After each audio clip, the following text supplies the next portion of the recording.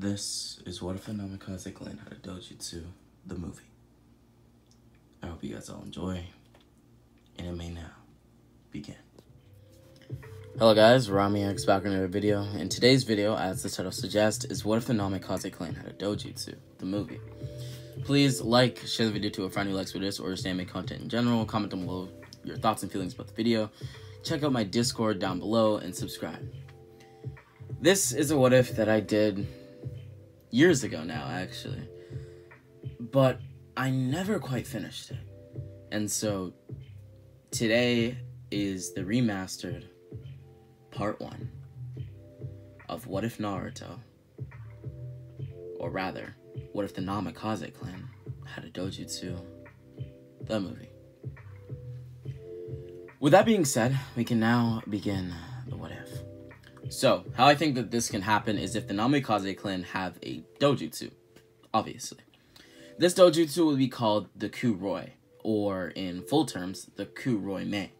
And how you unlock this Dojutsu is from constant hardships, like experiencing death, bullying, negative emotions, and although this may seem kind of ironic because all 3 of these things could happen to a young Naruto, it's genuinely just how you unlock the Dojutsu.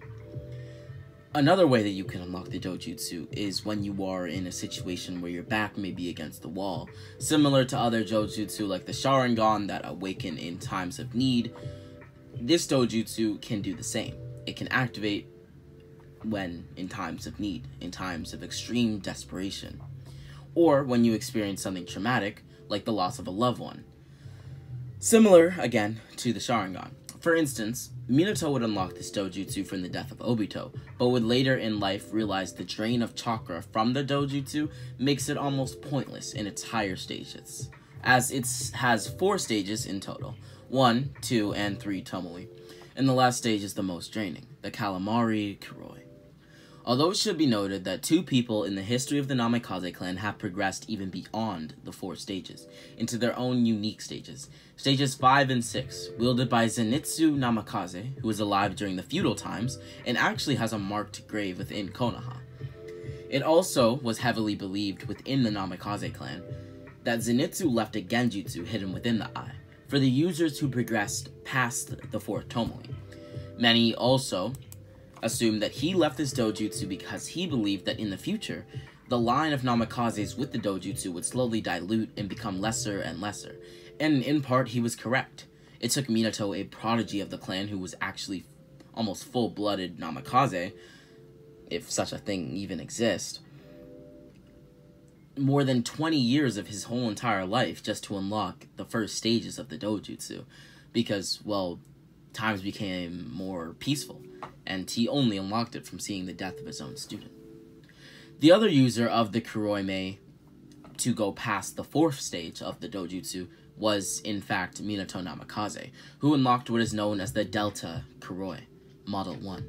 Although the abilities of the eye could not be fully utilized by a young Minato, as he unlocked this after sacrificing his soul to the Reaper of Death, Hail Mary if you will, so he was never able to reach the full potential of the Dojutsu.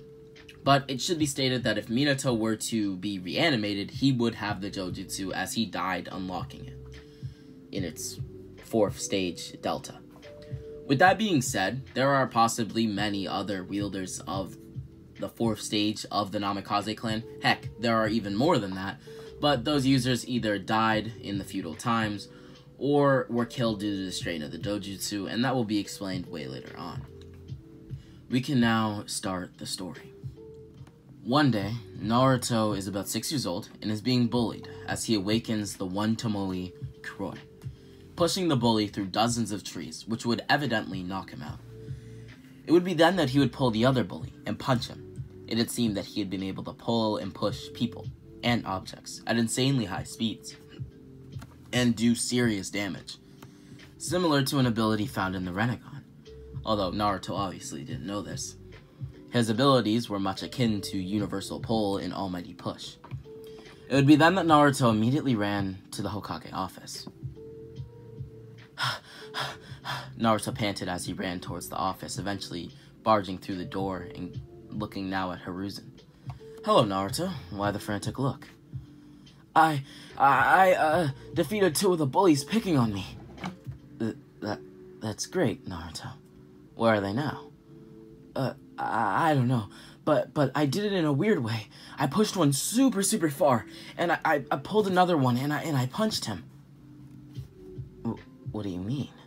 It's like, just because I wanted them to be pulled towards me, they came, and yeah. That's a weird ability indeed, Naruto.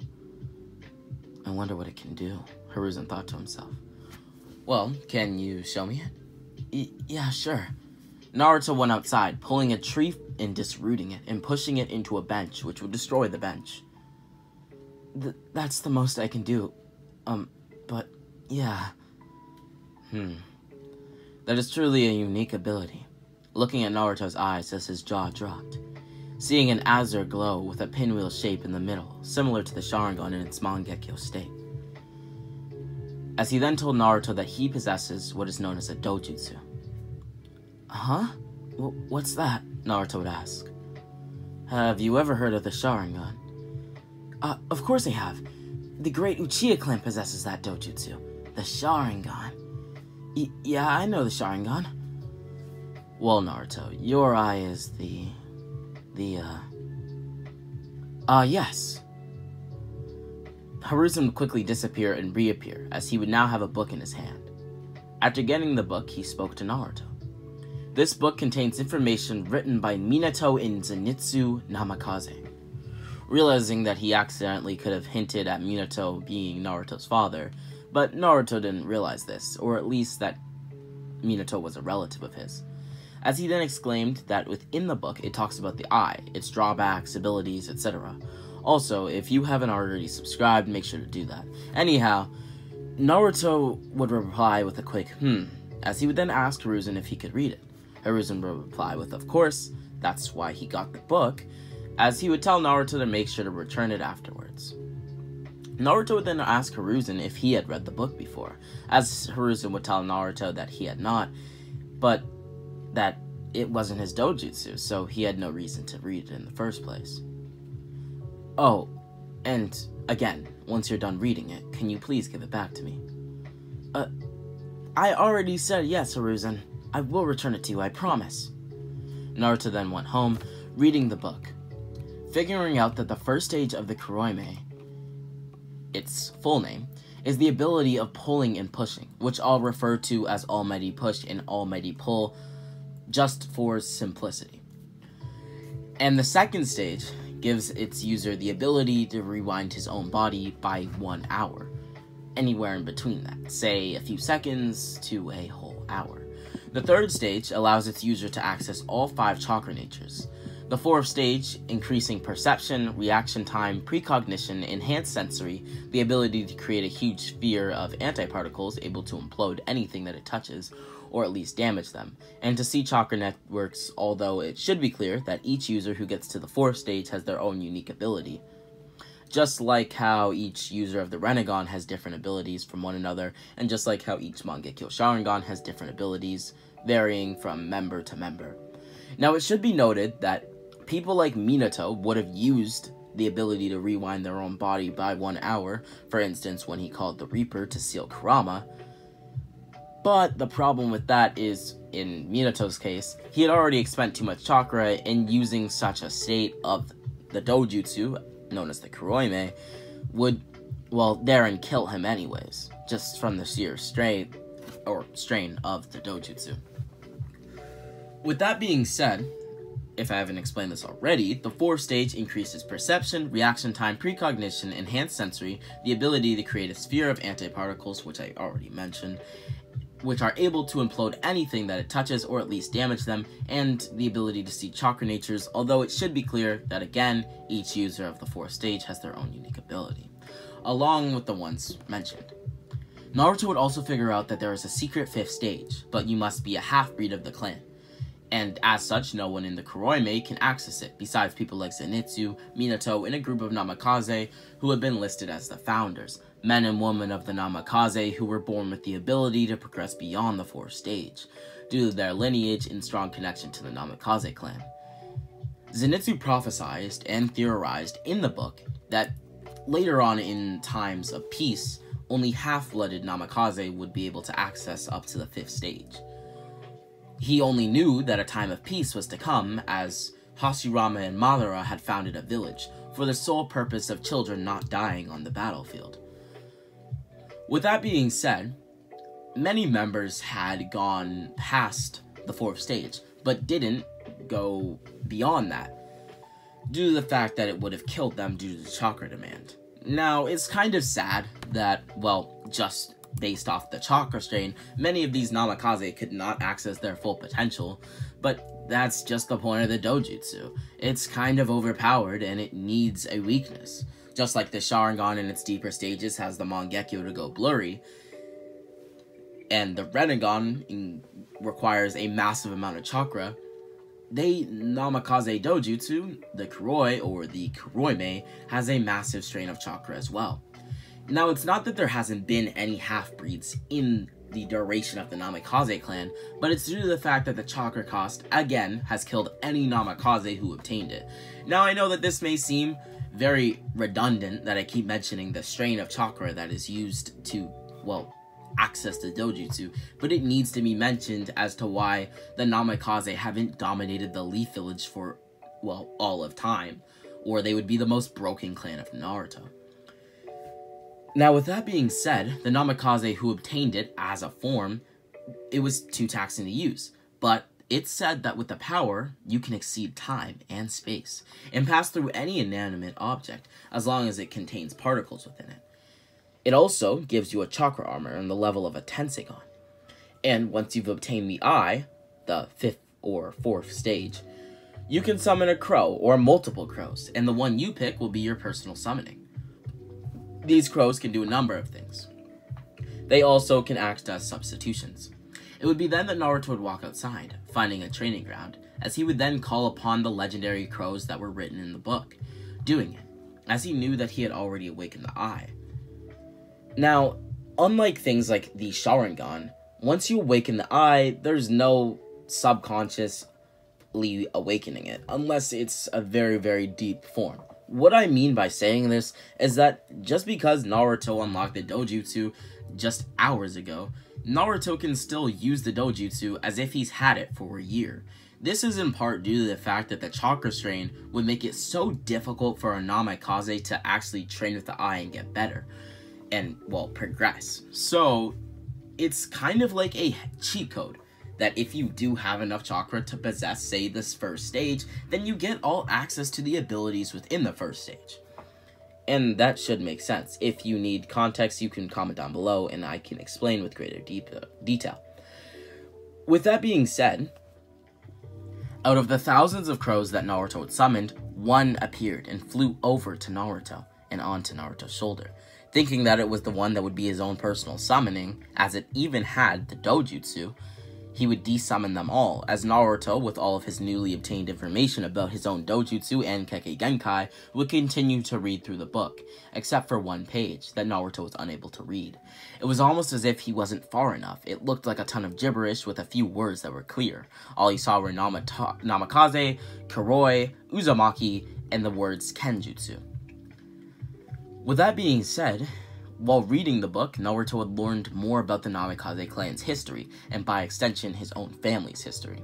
For instance, Naruto learned of an incident that occurred over 50 years ago, where the founders of the clan, were attacked by ninja from the Stone Village and the Clown Village, sent to annihilate the clan. Their attempt was almost successful, if it weren't for sacrifices of every founder, going past the 4th stage and in the process dying due to the chakra drain. The only one who hadn't been killed due to the chakra drain was actually Naruto's own line of the Namikaze clan, the legendary Raizu Namikaze, one of the founders of the clan, who is believed to be Minato's grandfather. Now, the reason the Stone and Cloud attacked the Namikaze clan was because they were growing in number and strength far too quickly, and with Namikaze scattered between the lands of wind, iron, sand, and, well, everywhere in between, they decided to attack. With that being said, around the time that they were attacked, they were in the works of joining the Leaf Village, and if they were to do that, the Stone and Cloud believed that they would stand no chance against the newly formed village hidden in the leaves that had not only natural resources, strong ninja like the Uchiha and Senju, but they would have another powerhouse clan, which would make them almost unbeatable in this new era of, well, villages. Now then, Naruto would return the book to Hiruzen, who would gladly take it, as someone knocked on the door opening it. Hiruzen would tell the man who knocked on the door to come in, as it would be a man with short black hair, a cane, bandages around his eye, a seal on his arm, and yellow pigmented eyes. Naruto looked up at the man, as Naruto thought to himself that this guy looks a bit weird, odd, and that Naruto got a little bit of a weird vibe from him. Didn't necessarily like the guy. Naruto would then be approached by who would later be revealed to be Danzo, by name, as Naruto would back up. Danzo then reached for Naruto's eyes right in front of Hiruzen. He knew that Naruto had the legendary 𝘎𝙬𝙗 Dojutsu. He was one of the only people not to be a Namikaze to actually read the book, and, well, he wanted it for himself. As Danzo then got closer and closer and Naruto's body began to be pushed up against the window, Naruto blinked, revealing his one Tomoe 𝘎𝙬𝙗, pushing Danzo into the wall as Danzo then got up, dusting himself off. "Danzo, stop it now!" Scowling at Hiruzen as he bandaged his Mangekyu Koto Natsukami. Hiruzen then fell unconscious, as Danzo didn't want to kill Hiruzen, only injure him, if it came to it, but he was able to just use Koto Natsukami on Hiruzen instead, walking towards Naruto, who was now scared and frightened at what had just happened. Also, the fact that Danzo had a variety of Sharingan on his arm. With that being said, Naruto watched as Danzo took off his arm seal, as Danzo then began to mutter words like, "It's alright, I won't hurt you, and it won't hurt at all." "No, no," Naruto screamed, as Danzo then yanked Naruto's eye out.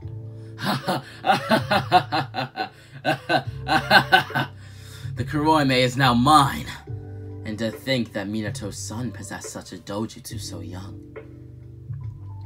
Naruto now, with anger in his eyes, from the intense and immense hate and pain now in his heart for the person who stripped him of his dojutsu, he would awaken his two Tomoe 𝘎𝙬𝙗, rewinding his body by an hour, as his eye then came back to his body, due to the fact that he had absolutely no time to practice the technique, as, well, it would be even more broken if any Namikaze could just use a technique to its full ability just by having the chakra to do so.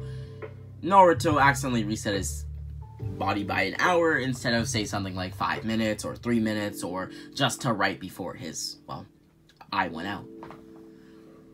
With that being said, Naruto's eye then came back to his body, fading from Danzo's hands. "What the heck? Do you have some sort of Izanagi ability?" "I'm not sure what that is, Danzo," Naruto said under his breath, extending his hand towards Danzo, as the Kyuubi's chakra began to leak from Naruto's body. Naruto had expended so much chakra by rewinding his body by a whole hour that the Kyuubi actually had to step in and let parts of his chakra leak through the seal, as tight as it already was. The seal, that is. With that being said, Naruto slowly but surely began to gain more and more chakra once more, as he had to slowly release Kurama's chakra in a quick burst. It would be then that he yelled to Danzo, "Almighty pull." Pulling Shisui's Mangekyo Sharingan out of Danzo's eye socket, and with nowhere to put it, he put it in his crow, as he then extended his eye out again.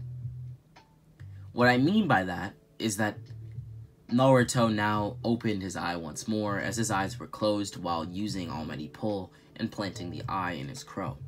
He had a sort of connection to the crow. It would be then that he would now extend his hand, yelling Almighty Push. With the vermilion of the chakra still present, the Nine Tails added even more strength to Naruto's dojutsu and power, sending Danzo through thousands of buildings through the Leaf Village, which evidently left a lot of damage, but also happened to kill him over and over again, with the unrelenting push, which would leave Danzo with one more Sharingan on his arm. Danzo, realizing that he, well, technically speaking, only had one more life left, with only one Sharingan left to revive himself with, he would flee to become a mercenary. As before he left, he took his personal route and a few Sharingan with him, filling his Sharingan arm back up and leaving the village. Sharingan that he did not have massive amounts in this timeline of, due to the fact that the Uchiha massacre has yet to happen. And so most of these Sharingan are from ninja of the Uchiha clan dying on battles, and Root Anbu collecting the bodies and their Dojutsu. With that, Danzo would become a mercenary, as he knew he could not return to Hiruzen, as Naruto would either explain to Hiruzen what had happened, or Hiruzen would easily remember the events that took place in his office. Naruto would then wake Hiruzen up and tell him what had happened. Surprised that Naruto could control a fragment of the Kyuubi's chakra, or that the Kyuubi had decided to work with Naruto, he wouldn't ask Naruto any questions. He didn't want Naruto to become, well, scared, anxious, or anything in between of Hiruzen. Due to the fact that Naruto seeing someone who was trusted within the village betray him, he didn't want Naruto to think of him as untrustworthy. So Hiruzen asking more and more about Naruto's powers would probably only make the young boy concerned. Naruto would then be excused by Hiruzen to go home, as he did so, falling asleep and meeting the Nine Tails within his own subconscious.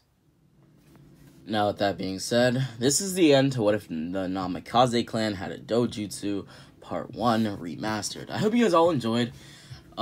This video was scripted, so it had a very different vibe from some of my other content. I love making scripted videos because it's so much easier. But it's also so much harder, it's a lot more work, so much more time spent scripting. And overall, it drains me a lot more than just going and speaking on a what if. If you do enjoy this style of content much more, let me know and I can make an effort to make more scripted content. But with that being said, this is about as far as we'll go today. Although there may be a part 2 released. That all depends on if I'm feeling like a double upload or not. I hope you guys all enjoyed today's video. Make sure to hit the like and subscribe button. Share your thoughts and feelings about the video down below. Make sure to hit the like and subscribe button. Comment down below what if suggestions if you'd like. Check out the description. My Discord is also in the description, and if you can support the channel with a super thanks or really anything, then that would be appreciated. To be clear though, if you're not comfortable doing that at the moment, any support in any way would be appreciated. And with that being said, Rami X out. Rami X back in another video. Hope you guys all enjoyed today's video. Make sure to hit the like and subscribe button. Share the video to a friend who likes this or just anime content in general. Comment down below your thoughts and feelings about the what if, as well as what are suggestions that you'd like me to do in the future. You can support the channel with a super thanks, but if you're not comfortable doing that at this time, then that's okay, and all forms of support are appreciated. This is What If the Namikaze Clan Had a Dojutsu Part 2, or if you're watching this as a movie, it is the second part of the movie.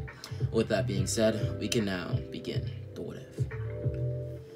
We left off with Naruto falling asleep and meeting the Nine Tails within his own subconscious. It would be here that the Nine Tails and Naruto would have an extensive conversation, as the Kyuubi would end his, conversation with Naruto growling at Naruto.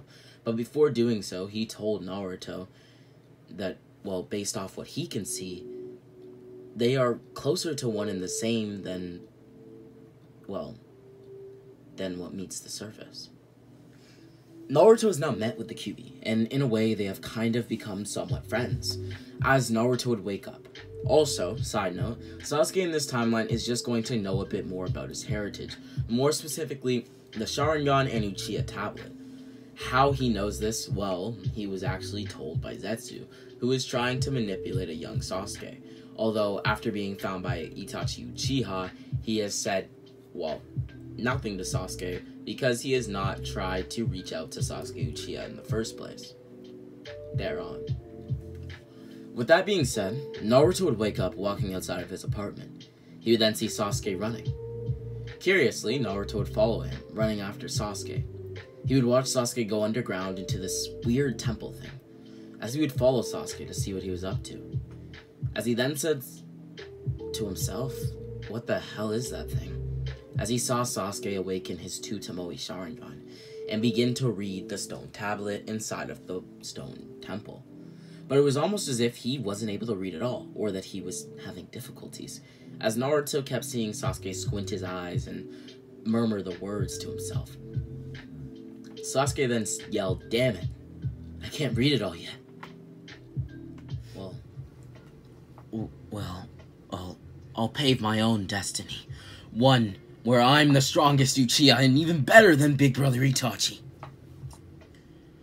With that being said, Sasuke walked out of the temple-like shrine, as Naruto hid behind a wall.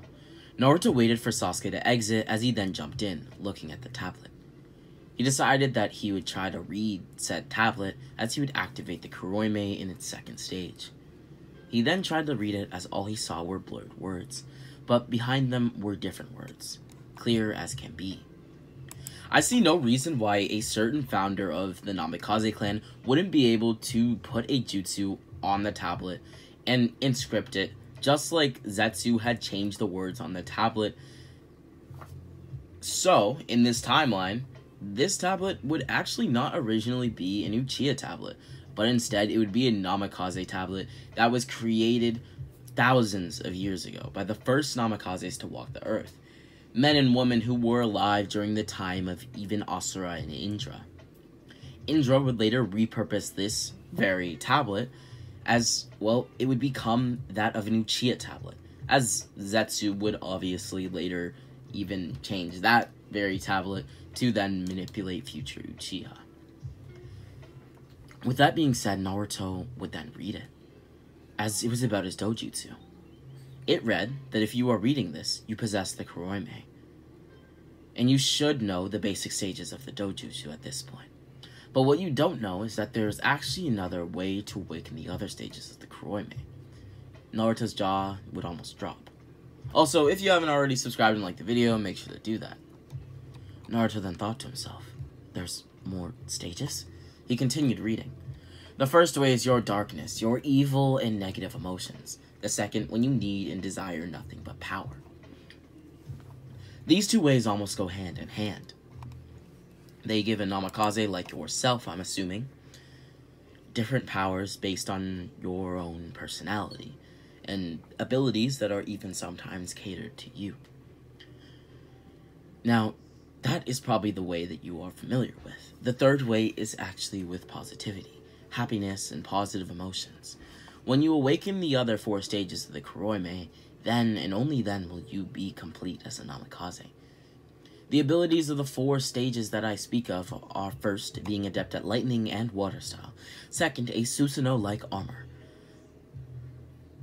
Of course, in the tablet it did not say this, it would just say an armor that is almost impenetrable. Third, the ability to stop time. Fourth, the ability to predict the movements of others. It would also state that the overuse of the negative emotions, if not balanced with the positive, would cause you to lose your sanity. Naruto would then bow to the tablet and leave Sasuke. As, well, like I just said, Sasuke was quietly watching Naruto. He had realized that Naruto was following him, but didn't have the time to stop and tell him to go away. But now seeing Naruto exit the same, temple and, trying to read the same tablet that he tried to read, this would infuriate Sasuke, as he would rush at Naruto, who would block Sasuke's attack, using Almighty Push to push Sasuke into a building. Luckily for Naruto, Sasuke would land his head on the cement, which meant that no high-ranking Uchiha would be alerted, as no more conflict would arise. As, Sasuke now lied unconscious on the ground. Naruto then walked away as he would go about his day normally, falling asleep in his own apartment later that night. The next day, Naruto realized that he made a grave mistake in harming the Uchiha. 3 Uchiha now knocked on his door, abruptly opening it after the third knock. "Are you Naruto Uzumaki?" one of the Uchiha asked. Yeah, why? What are you doing in my apartment?"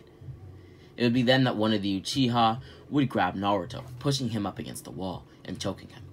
Naruto, with nothing to do, struggled to breathe, kicking his feet at the Uchiha, who laughed. "You think you can just get away with hurting one of our own?" "The Nine-Tails brat thinks he can do anything. Hear that, brother?"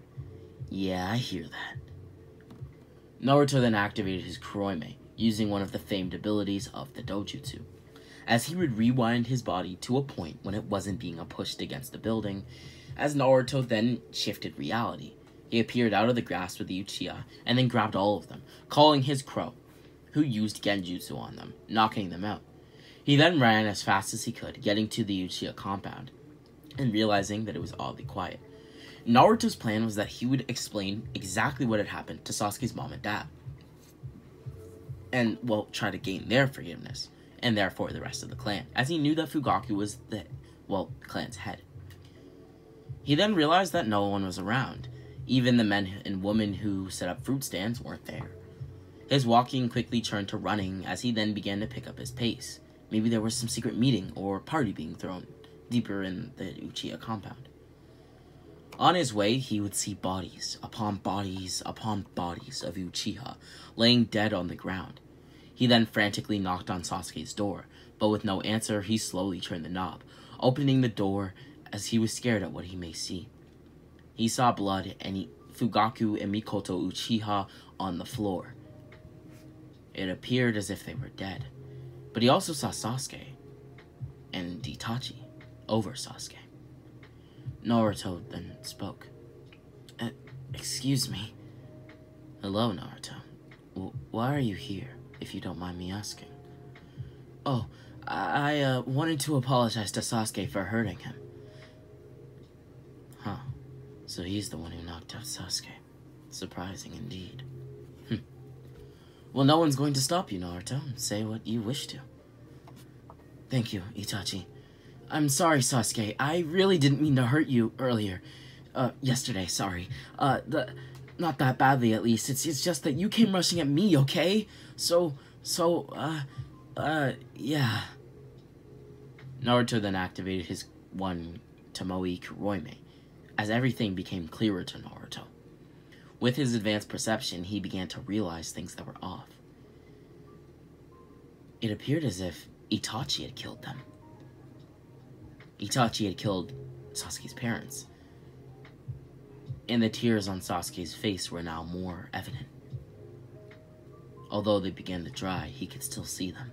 Sasuke was in danger. Naruto could now hear his own heart beating louder and louder as he would rush at Itachi, who turned around, blocking all of Naruto's blows and judo slamming him into the ground. Almost immediately after the counter, Naruto jumped up, windmill kicking Itachi. He slipped past my defenses. This is no normal 7 or 8-year-old. It would be then that he would grab his sword, as Naruto then called forth his crow, who appeared on his shoulder, nodding at it as it then opened its mouth to reveal another crow.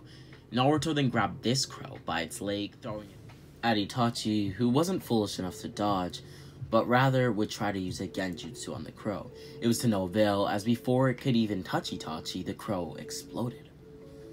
Smoke then began to fill the room, and slowly but surely this smoke began to condense around Itachi. Itachi thought about ambushing Naruto as, quickly as he could while the smoke was still covering the room, but instead he didn't want to risk whatever the smoke was actually being able to surprise him and, harm him. With that being said, the crow then had disappeared and was gone, and as the smoke condensed around Itachi's body, it began to kind of form an aura of smoke around him, becoming smaller and smaller as it, surrounded Itachi. An explosion would then be created as the smoke that had actually surrounded Itachi meant that the blast radius was not able to harm Sasuke or Naruto, but it did allow Naruto to damage Itachi. When the smoke cleared, 30 crows were left of Itachi's body, and although Naruto believed this to be the end of Itachi and that they were his own crows, it was actually Itachi just using a substitution jutsu, as they slowly formed together to create Itachi's whole body. Itachi now stared at Naruto as he gathered up air in his lungs. Itachi would then yell out to Naruto, "Fire style! Phoenix Sage fire technique!"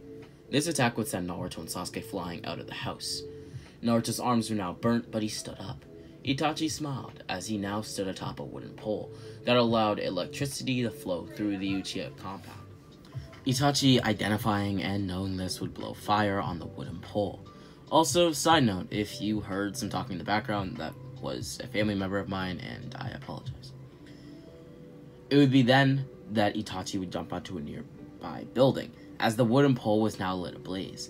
Itachi's theory was that through letting the wood catch on fire with his Phoenix Sage fire technique, It would cause the metal connected to all of the Uchiha compound homes to spark, which would cause, well, fire to the entire compound, and would probably blaze it with fire. Naruto saw this as he would jump towards Itachi, kicking him down into the ground, but it was too late.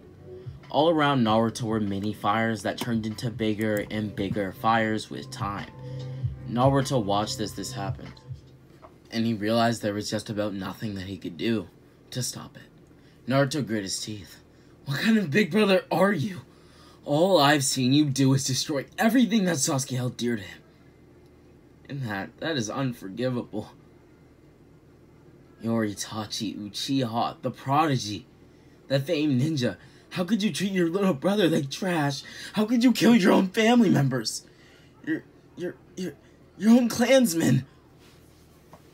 Naruto was so infuriated by what Itachi had done that his Kuroime entered a hybrid form. With that, he punched Itachi in the gut. Itachi fell to one knee, coughing up blood. He was beginning to slow down. Although he believed himself to be someone with an incredibly high amount of chakra, and that is quite true, killing the entire clan put a lot of strain on his body. And obviously fighting people stronger than average Uchiha members within the clan was also a lot to deal with as well. On top of that, now having to tangle with a Jinchuriki, you wouldn't be able to blame Itachi for at least faltering a little bit. Naruto would then go on to release a barrage of punches towards Itachi, who would effortlessly dodge them, even in his now weakened state, if you want to call it that. Too tired to use jutsu, as Itachi feared that doing so would possibly cause him to pass out and be captured by Leaf Anbu. It would be then that he fought with Naruto, with only taijutsu and taijutsu alone. It would be here that he would best Naruto in nearly every aspect. Sasuke could do nothing but watch, as Sasuke watched Naruto keep up with Itachi, who seemed to be moving at near lightning-fast speeds. Naruto continued to do battle with the Uchiha, as eventually Anbu appeared on the scene. The massive fire led them there. Now, it wasn't just Naruto versus Itachi, it was Naruto and 7 skilled Anbu, which seemed to only be the first of many. An exhausted Naruto fell to his knees after a gut punch from Itachi, which knocked the wind out of him. As, well, Naruto had let his guard down only for a minute, and Itachi was able to exploit that. He had let his guard down because he had seen the Anbu come. It would be then that the Anbu took charge, attacking Itachi with all their might, but it was made clear to them that a 13-year-old Itachi's Anbu squad captain was way out of their league, as he brought them all to their knees, disabling their movement by attacking certain pressure points in their bodies. Naruto watched this happen as sweat trickled down his forehead. Looking up, he saw Sasuke being held up against a wall by Itachi, who was visibly placing him under a Genjutsu with the Sharingan.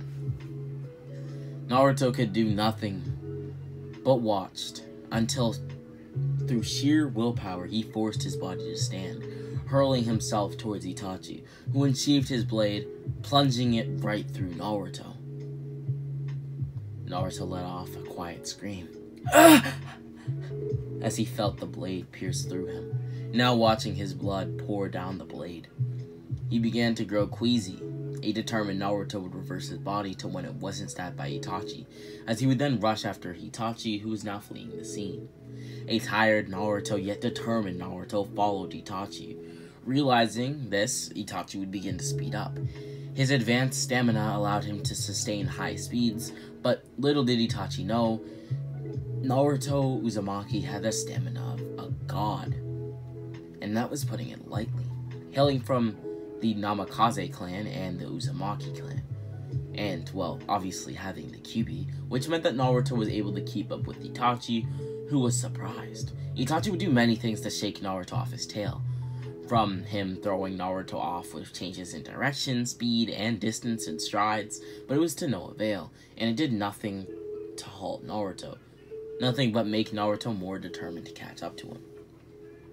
Itachi then created a shadow clone, as Naruto believed that he was seeing double, but the clone quickly stopped moving, causing Naruto to think that he was just hallucinating the clone, as the clone then ended up behind Naruto, throwing dozens of kunai towards Naruto, who didn't realize. Before it was too late, he began to turn his head, as all 12 kunai hit him, 5 in his back, 4 in his left leg, and 3 in his left arm. Itachi's clone was precise, and every single kunai had a purpose. Itachi's clone then exploded on Naruto's body, as Naruto then began to hobble. The clone's explosion doubled the damage on his body, as he fell out of the air, bumping into and through a few trees on the way down. Itachi's main body then stopped, as he felt the clone explode, and he knew that it had injured Naruto, since it was only meant to explode if it had made contact with Naruto. It would be then that Naruto watched as Itachi walked closer and closer to him. Naruto now looked up at Itachi with a red eye, with Tomoe and a slit in the middle. Itachi was surprised, but said nothing, as he knew that Naruto was on the brink of passing out, and so before he would ask Naruto what his relation to his younger brother was. And Naruto couldn't help but tell the truth and tell Itachi that, well, he wants to be Sasuke's friend. And after hearing this, Itachi would summon a crow that would then fly into Naruto's mouth. Naruto could do nothing but swallow it, as Naruto tried to ask Itachi what he did, but by the time he did, Itachi was gone, and Naruto's eyes were slowly closing. It seemed that he had entered one of Itachi's genjutsu. The Jinchuriki could be placed into genjutsu by an Uchiha. The Kyuubi was baffled and did nothing. He knew that Naruto's body wasn't in danger, as, well, he could see that Itachi clearly left, and there was no harm to, well, Naruto. He also believed that if Naruto was in a weakened state, then more of his Kyuubi chakra could get through the seal, which would make breaking out of Naruto's body much easier in long term. It would be then that Naruto spoke with Itachi. Side note, I did say, that was loud, very loud. Side note, I did say that, well, the Kyuubi is now kind of Naruto's friend, and I'm well aware of that, but it doesn't mean that Kurama is going to ever look past his true goal, which is, well, having freedom. It would be then that the genjutsu had fully activated, as he saw Itachi. It would be here that Itachi would actually speak to Naruto, as he would go on to explain the corrupt nature of the government of the Leaf Village. He would explain why he did what he did and what caused him to do so. He would explain the elders and even the root Anbu led by Danzo. It would be here that he disappeared and Naruto woke from the genjutsu. The night sky was now a clear day sky, and Naruto had felt like a week had passed, although it was a much shorter amount of time that had passed in reality. He slowly but surely pulled the kunai out from his back and leg and arm as he stood up, now with one good arm and one good leg, since the other leg and arm were previously riddled with kunai just minutes ago. Naruto would use his right leg and right arm to propel himself forward, as he ran back to the Leaf Village. So, after getting back to the Leaf Village, Naruto would pass out, waking up in a hospital bed. Beside Naruto was Sasuke, as Naruto would stand up, putting on his clothes, and looking down at Sasuke, who looked like he was having a nightmare, eyes open and drowsy, and his head looking downwards. Naruto would activate his Kuroime, breaking the genjutsu, as Sasuke's heart rate and facial expression became normal. Little did Naruto know, by identifying that he had been placed under a genjutsu by Itachi and breaking it, he had saved Sasuke from thousands of sleepless nights. Leaving the room and going to the training grounds of the hidden Leaf Village, as Sasuke would wake up, going home, as he now saw Naruto training. He would admire Naruto, but he also envied him, and a piece of Sasuke hated Naruto.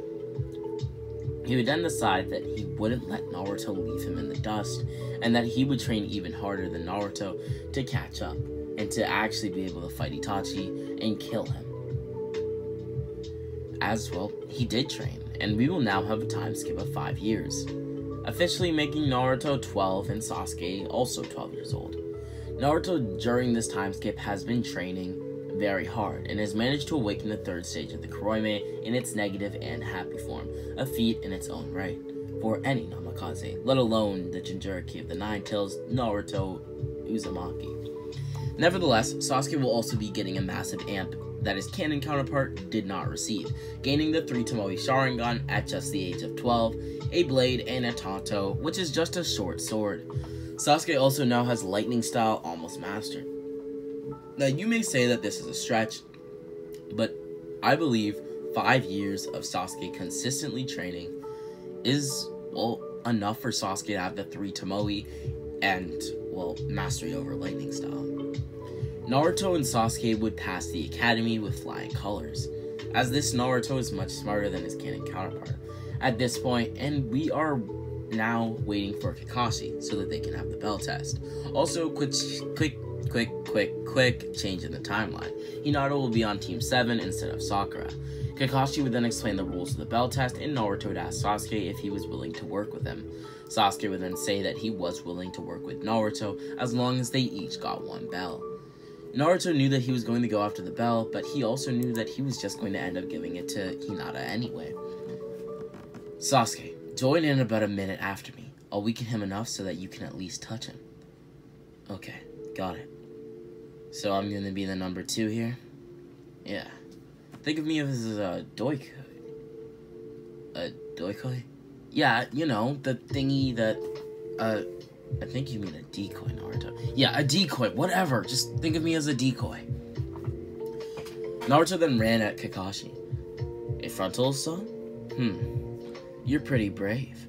It would be here that Naruto would face off against the copy ninja, as Naruto would then say frontal attacks are the best to catch your opponent off guard and to lower their defenses, universal pulling Kakashi, as he would then punch Kakashi as he came towards him, and All Mighty pushing him afterwards.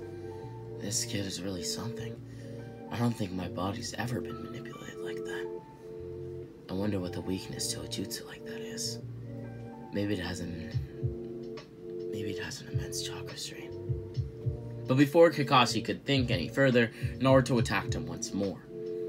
Lightning style. Lightning ball encasement. Multiple bolts of lightning then flew at Kakashi. Sync with me, Sasuke, it's time! Let's form a combination jutsu. Sure thing. Uchiha style. Great fireball jutsu.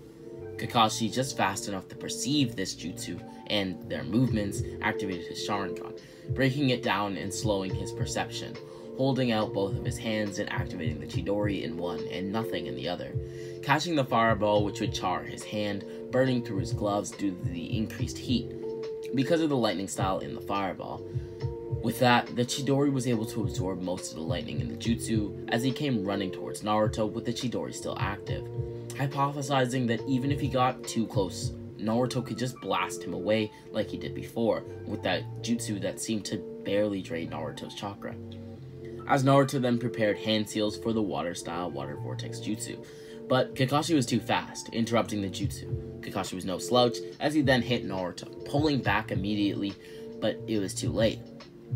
A huge cloud of dust appeared around Naruto's body, as a thick and tight aura then surrounded him, latching onto his legs, feet, face, arm, and body, similar to that of a Susanoo armor, or even aura. It would be here that Naruto would now run at Kakashi, who had taken a moment to gauge how much damage had been done to Naruto.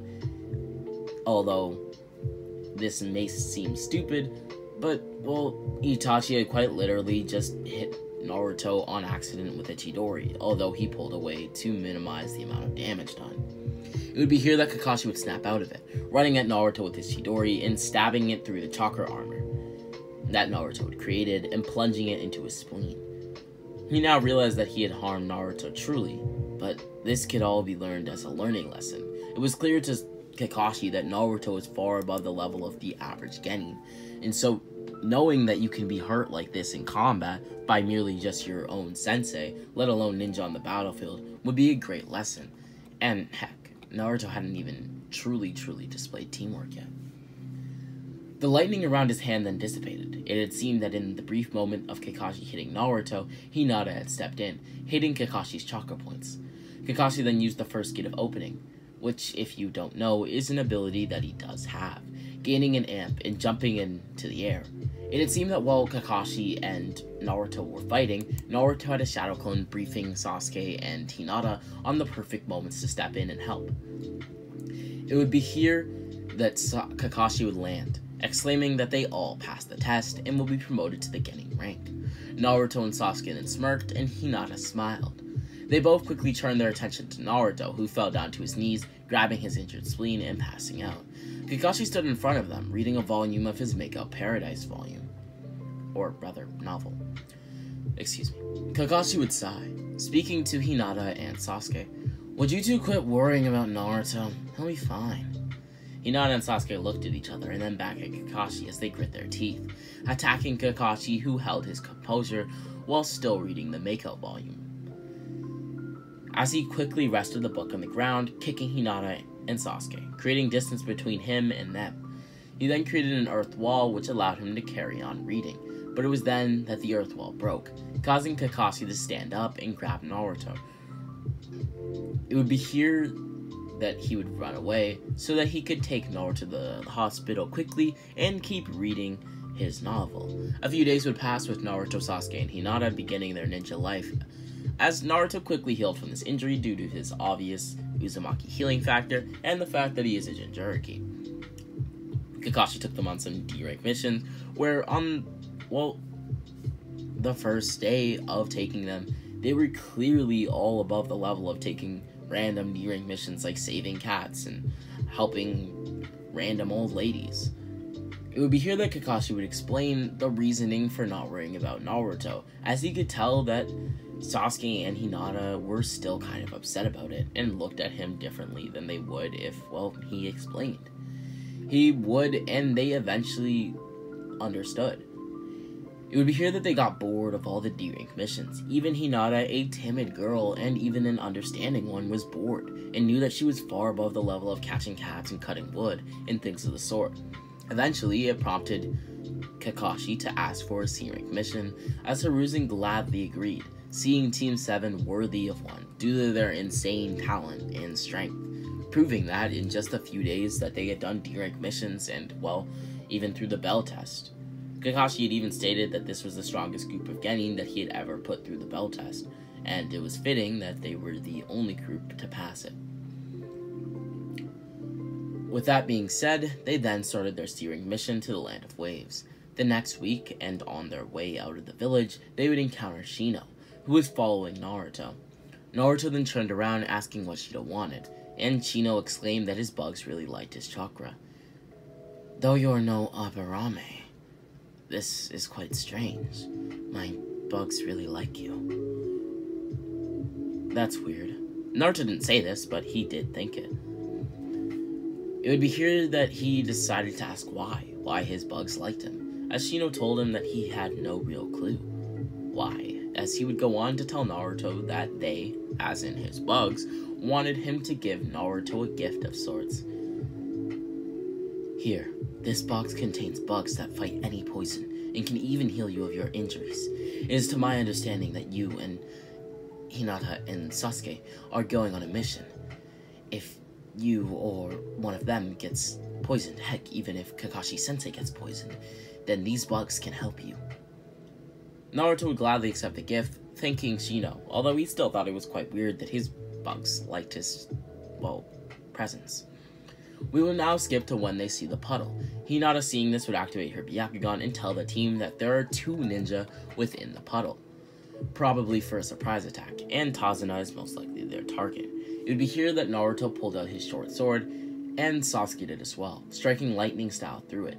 Naruto then clashed blades with Sasuke's sword, as they were able to conduct both of their blades. This was due to the fact that Sasuke had not fully mastered lightning style yet, at least not on objects like his sword. This meant that Sasuke's sword now also had lightning style on it, as well as Naruto's, as they both slammed their blades into the ground, electrocuting the Demon Brothers, as water and lightning are great as combination techniques, and even deadlier as, a means of hurting someone. Naruto would then pull the Demon Brothers out with the assistance of Sasuke, as Kakashi then interrogated them and figured out that they were after Tazuna. Naruto himself, seeing it as a duty that he must complete the mission, would convince Kakashi to keep going, and they would continue on their way. Little did Naruto know, Kakashi already planned on, continuing to go. He saw that this could also be a learning experience, and that they shouldn't trust anyone just because they're in need. It would be on their way to their first encounter with Zabuza and Haku that they would notice that something was wrong. Something seemed off, and they could feel strong chakras. It would be here that they entered the scene as the battle between Zabuza and Haku would begin. Also, this Haku is much more ruthless and willing to kill and beat people in this timeline. But that's besides the point. Their first encounter does go the same, prompting them to retreat as Zabuza had called in a reinforcement, 𝙎𝙈𝙊𝙊𝙏𝙃, and his 𝘲𝙀 squadron, who are now working as mercenaries alongside him. As I explained in the last part, basically, Danzo's goal is to take out Naruto, Sasuke, Hinata, and Kakashi, and obtain their Dojutsu. Within the week time period before their next encounter with Zabuza, Naruto, Sasuke, and Hinata would train on tree climbing, and they would all complete it in one day. Due to Sasuke's Sharingan being in the 3 Tomoe state, he has better analytical skills. Hinata is naturally gifted, and her Byakugan allows her to see far into the future, but at this point she can predict similar to the Sharingan. As shown with Momoshiki and Boruto, the Byakugan is very much so capable of doing this, as Momoshiki with his advanced Byakugan was able to even know Naruto and Boruto's fate in the future, specifically Boruto though, as well as Naruto's own Dojutsu, the Kuroime, allowing him to fluctuate his chakra, and so the rest of the time, Kakashi starts training Sasuke on the basics of the Chidori, and Naruto on the basics of the Rasengan. Yeah, Naruto and Sasuke are learning the Chidori much quicker / earlier in this timeline. By the end of this training, they would manage to gain imperfect versions of their signature jutsu. An imperfect version of the Rasengan for Naruto, and an imperfect version of the Chidori for Sasuke. Kakashi would tell Naruto that he hypothesizes that Naruto has much more chakra than even at first glance, but that his true reserves only come forth when he has to protect his comrades or friends, or must do something. Nevertheless, Hinata would work on her chakra nature, and I'm adding water to her chakra natures, as I think it fits Hinata. And she learns the Water Needle Jutsu, which she's been shown to use in the anime, and here's a quick summary of the jutsu. Using chakra control granted by the Gentle Fist, Hinata can concentrate her chakra now, until water vortexes are created around her. Those vortexes shoot water blast, which turn into needle-like water. By using the Byakugan, this technique can be used with great precision to hit very small targets or people in precise areas, as we now skip to their second encounter in the Inari scene, which goes the same as they arrive on the bridge, seeing 8 figures, 5 Anbu, 2 of which were Yamato, otherwise known as Tenzo, and Sai, and another 2 of them, Fu Yamanaka and Torane Aburame, as well as the last being Yugao Yuzuki. The 3 other figures, / the 2 other figures, were Danzo Shimura, Zabuza Momochi, and Haku Yuki. Kakashi would then retreat, calling in for reinforcements, as the Anbu looked for them. It was here that Team 7 was hiding behind some foliage, as reinforcements began to make their way to the Land of Waves. Kakashi then said that these are all very powerful ninja, and that this mission has now gone from what Kakashi believed to be a small B, possibly A rank mission, to easily an S rank mission. So, be extremely careful. Naruto responded with "got it," and Sasuke would do the same. Hinata said nothing, but her facial expression clearly showed that she was determined and that she understood the grand scale of the situation. It would be here that Naruto would ask Sasuke to back him up, as Sasuke would nod. "Also, Hinata, you should back me and Naruto up from afar," Sasuke would say. "The technique that you just learned, the vortex thingy? It can be very valuable even in this situation." Hinata would nod, as she would tell Sasuke that she could only do it 10 times before not having enough chakra, and then she'd have to use things like the Gale Palm or jutsus that really are more so close range. And that's not really what you guys need in battle. So, she'll use her vortex jutsu until she can't anymore. Naruto smiled, thanking Hinata, as Hinata nodded, blushing. Naruto then ran into battle with Sasuke and Kakashi at his side. It would be here that before engaging in combat, he would yell "Almighty Push," pushing all of them away. Surprised by the attack, most of the ninjas completely lost their footing and, well, flew, except for Danzo, who hadn't been pushed back, knowing of the technique and using ninja wire with weights on the end of them as to not move and to be affected by the attack. It would be here that Sasuke then fired off a fire-style fireball jutsu at Danzo, as Yugao Yuzuki jumped in the way, opening a scroll and using the enclosing technique to decimate the fireball, and then fire it at Sasuke, who then used a move similar to Shisui's Uchiha-style Halo dance, slicing through the fireball in a linear fashion. Naruto then ran at Yugao, unsheathing his sword and clashing with her multiple times. Yugao then jumped back from one of Naruto's blows, forcing him to windmill kick her to continue the combo, knocking off her mask as Sasuke then recognized her. She was one of the Anbu members who pinned him to the ground and declared him as the last survivor of the Uchiha clan. This enraged Sasuke when it originally happened, as he would ask Naruto, who was still pressing her in combat with various different techniques and taijutsu abilities, as Sasuke then asked if he could take it from there, as he has a sort of grudge against her. With no questions asked, Naruto understood, as Naruto then kicked her up into the air and nodded at Sasuke as they switched places. Naruto would then immediately trap Danzo in a lightning and water prison, running at Sai, who used a Super Beast scroll, whilst Danzo tried to dissect the jutsu and break out of it.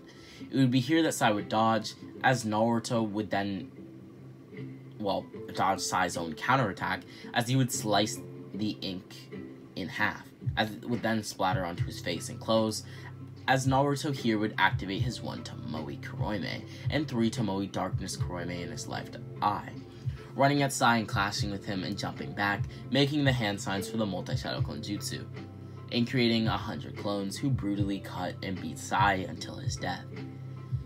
In canon, Naruto probably wouldn't have done this, but I see no reason why he would let Sai live after, Sai is quite literally threatening his own life and the lives of his comrades. One thing should be known about this Naruto: he will not let people like this live who attack his, loved ones. And due to him only using 1 light Tomoe Kuroime in this situation and a 3 Tomoe Darkness Kuroime, he's a bit more dark and bloodlusted than normal. Now, to be clear, just by using the darker forms of the Kuroime, Naruto doesn't turn into some sick bastard. But he isn't just going to let someone live who's trying to kill, like I said, him and his friends. As such, he's okay with killing Sai. Quick reminder to like, subscribe, and comment if you haven't already. It's good for the YouTube algorithm. We left off with Naruto killing Sai and Sasuke killing Yugao, and that's basically it for a recap, if you didn't know that already. But then I'd have to ask what you were doing, as this is the end to part 2 to What If the Namikaze Clan Had a Dojutsu. This part 2 was significantly longer than part 1, but if you're watching this in a movie, then just skip past this part. Don't skip too far, or you might miss out on some of the story. With that being said, this has been RamiX. I hope you guys all enjoyed. Make sure to hit the like and subscribe button. And with that being said, RamiX out. RamiX back in a video. Hope you guys all enjoyed today's video. Make sure to hit the like and subscribe button, as that would be deeply appreciated. Share the video to a friend who likes this, or just anime content in general. And with that being said, we can now begin the video. Side note, I didn't think I'd have to be bringing this up, but naturally my voice lacks optimism. This is important just to say that no, I do not sound depressed in every video. It's just kind of how my voice sounds when I'm recording stuff like this. I don't know, when I'm not recording stuff like this, my voice isn't this kind of tone. I don't know how to show you guys because I'm recording something, but I just wanted to make it really clear that I'm overall content with life and I'm not depressed. I just got a couple comments about that, and yeah, anyways, back to the video. We left off with Naruto Uzumaki using a lightning style and fire style combination technique on Kimimaro, but this technique wouldn't work due to the fact that Kimimaro had activated stage 1 of the curse mark, amping his power by 10-fold. Naruto Uzumaki. These words were said by Kimimaro, to be clear. I'll save you the trouble and end your life as fast as I can.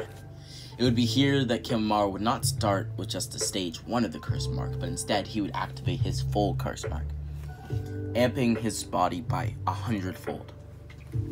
He would then pull out his collarbone, using it as a sword, as Naruto would see Hinata and Sasuke both being able to barely keep up with the other 4 members of the Sound 5, as it was basically a 2v1 against each of them. Sasuke would then be injured by Orochimaru's snake bite, as he decided to finally place the curse mark on a young Sasuke. Hinata would also happen to be bitten by Orochimaru, falling to the ground in pain, as Naruto would then close his eyes and reopen them. It was unclear why Orochimaru did this to Hinata, because obviously we know why he did to Sasuke, but it should also be made clear that Orochimaru did see Hinata use, well, snakes, and watch snakes come out from, well, her sleeves, and so he was generally curious about the young Hyuga. With that being said, a tight, celestial-like aura would then induce Naruto, as his eyes had rolled back into his head, rushing at Kimimaro and windmill kicking him, knocking out a few teeth and making him bleed from his mouth. Naruto would then activate his dark M-like Roime, using Earth Style to lift Kimimaro, pounding his stomach as he then jumped as high as he could, bringing down his foot and Black Air Force stomping Kimimaro. Now you might call it overkill that he has basically tapped into his hidden darkness power, but it's really not. Kimimaro was able to keep up with Naruto in his Curse Mark 1 form, let alone now that he's amped his body by not 10-fold, but now 100-fold. It would be here that Naruto has now left Kimimaro with internal bleeding, as Naruto would then blitz to Yuya, seeing her as trouble with her genjutsu and all. It would be here that he would strip her head from her body. Now that is very dark sounding, but this is a very dark Naruto at this point, because he has yet to learn how to control the dark and light Kurama at the same time, and in this instance he's actually doing it on purpose so that he can get the amp from it.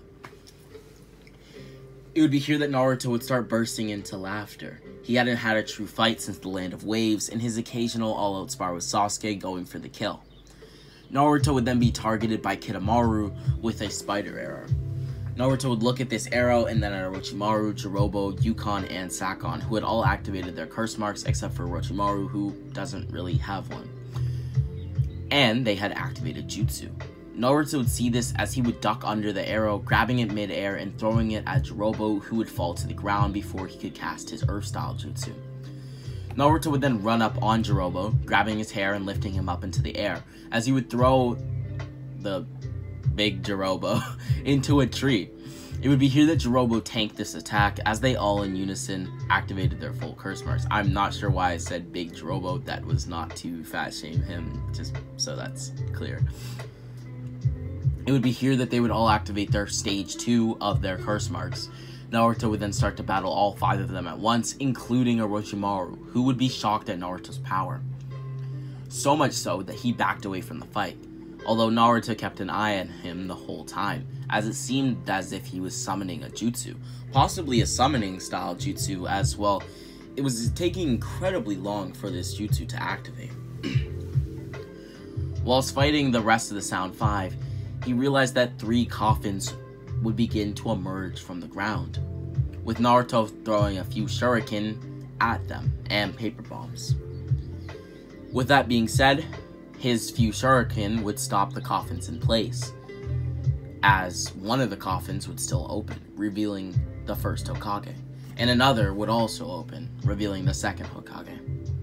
It would be here that, of course, Hashirama and Tobirama would begin to fight Naruto, as Naruto would start to be overwhelmed by their combined efforts. Yeah, Naruto is hell of a lot stronger even with his, what we'll call his celestial form, but there is nothing he's going to do against 3 Sound 5 members that are amped by the curse mark in its second stage, plus Kimimaro. If you count him in the Sound 5, then that's 4 Sound 5 members, and also Orochimaru himself, plus the first and second Hokage, even if you want to say that they're not in their full form due to the fact that they've been reincarnated and they're just not at full power. It's too much for Naruto, and it would begin to overwhelm him. Naruto's back was now pushed up against the wall, and he was being overwhelmed by their combined efforts, as Naruto would start to get stronger while the fight went on, slowly adapting and gaining the upper hand, even against, well, all of them.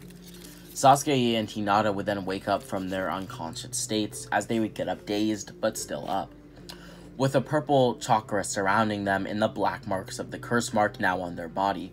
With this newfound power and, well, also newfound rage and bloodlust, they would aid Naruto, being able to help him, even taking out Jirobo and Kidomaru quite quickly, might I add, as they would then pour their chakra into Naruto's body. It was as if it felt natural to them, as if Naruto was absorbing the natural energy around him. And he was. It had seemed that a part of the reason why this form was so powerful was because Naruto would just take in nature energy. And, well, since the curse mark is made up of nature energy, it felt natural to give Naruto a helping hand and lend Naruto their curse mark and their curse mark chakra. Naruto would then fall on one knee, and his nose would start to bleed. He had overdone it. He had taken on too much power, as Yukon and Sakon would then start to merge with Naruto's body. Hinata and Sasuke could do nothing, as the pain of the curse mark now kept them immobile, as Naruto would immediately pull out his short sword, preparing to stab himself, and possibly even end his own life. It would be here that he stabbed himself, forcing them out and slowly killing them, as Naruto had now managed to hit them, and they believed that Naruto would not hurt himself, but Naruto just saw it as common knowledge, or rather, natural knowledge. Common sense, even, if you will. That if they were merging with his body, and they were merging with his shoulder, then he would have to stab his shoulder, and that would in turn hurt them. And if it hurt them more than it hurt him, then they would have to leave his body, or the jutsu would be very, very dumb if they could not leave his body. With that being said, Naruto would then fight Orochimaru and Kimimaro with the aid of Sasuke and Hinata, who had now figured out a way to fight through the pain of the curse mark. It would be here that he would also be aided by the Kyuubi's chakra, as Anbu would arrive on the scene, chasing Orochimaru, who fled the scene of battle, not wanting to be injured further, as Kimimaro would fall close behind Orochimaru, but Naruto would then use his celestial form, briefly blitzing Kimimaro and forcing him to fight. Naruto didn't know this, but he had sped up Kimimaro's illness by a great deal, as Naruto would then be judo slammed to the ground, coughing up blood and now looking at Kimimaro, who immediately jumped down, trying to attack him with a bone sword. Naruto rolled out of the way, as Kimimaro's bone sword was now stuck in the ground, pulling it out and jumping up. It would be here that Naruto would charge all of his chakra into his hand, as Kimimaro would then use the Bracken Dance technique on Naruto, who couldn't react to the unique and unorthodox fighting style. Naruto realized that the first and second Hokage were still there, but they weren't moving for some reason. It was as if they hadn't yet to be activated. He would then use his bone burial technique, turning his hand into a drill sword, ready to kill Naruto right there and then, as everything became bones. Naruto was only alive now because, well, his celestial aura had protected him from the bones beneath his feet. As for Hinata and Sasuke, they had been able to, well, outblitz the attack and, well, just get away. But they were still watching from above some trees, realizing that Naruto had undertaken a transformation that they had assumed was what he used to protect them back in the Land of Waves. Like I said, Naruto couldn't react to the unique and unorthodox fighting style of Kimimaro, as, well, the bone burial technique had now been activated. Kimimaro was ready to kill Naruto, and he was ready to put his life on the line to do so. Kimimaro then fell to the ground, falling onto Naruto's shoulder before he got the chance to stab him.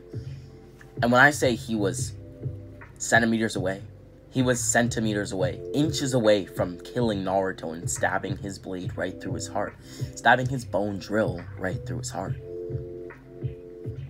But he couldn't. His body gave in, and even though his will was as strong as iron, he couldn't. His body didn't cooperate with him, and, well, it failed him. His body failed him, as he fell to the ground, falling onto Naruto's shoulder.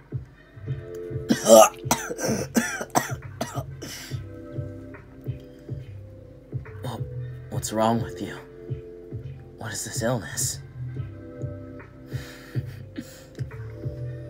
You are a formidable opponent, Uzumaki Naruto, and I wouldn't have wanted to risk my life killing anyone else. coughing up even more blood, as 𝘾𝙍𝙗 would die here, on his deathbed. Naruto would then get up, unsheathing his sword and stabbing it into 𝘾𝙍𝙗 as blood spurted from the wound.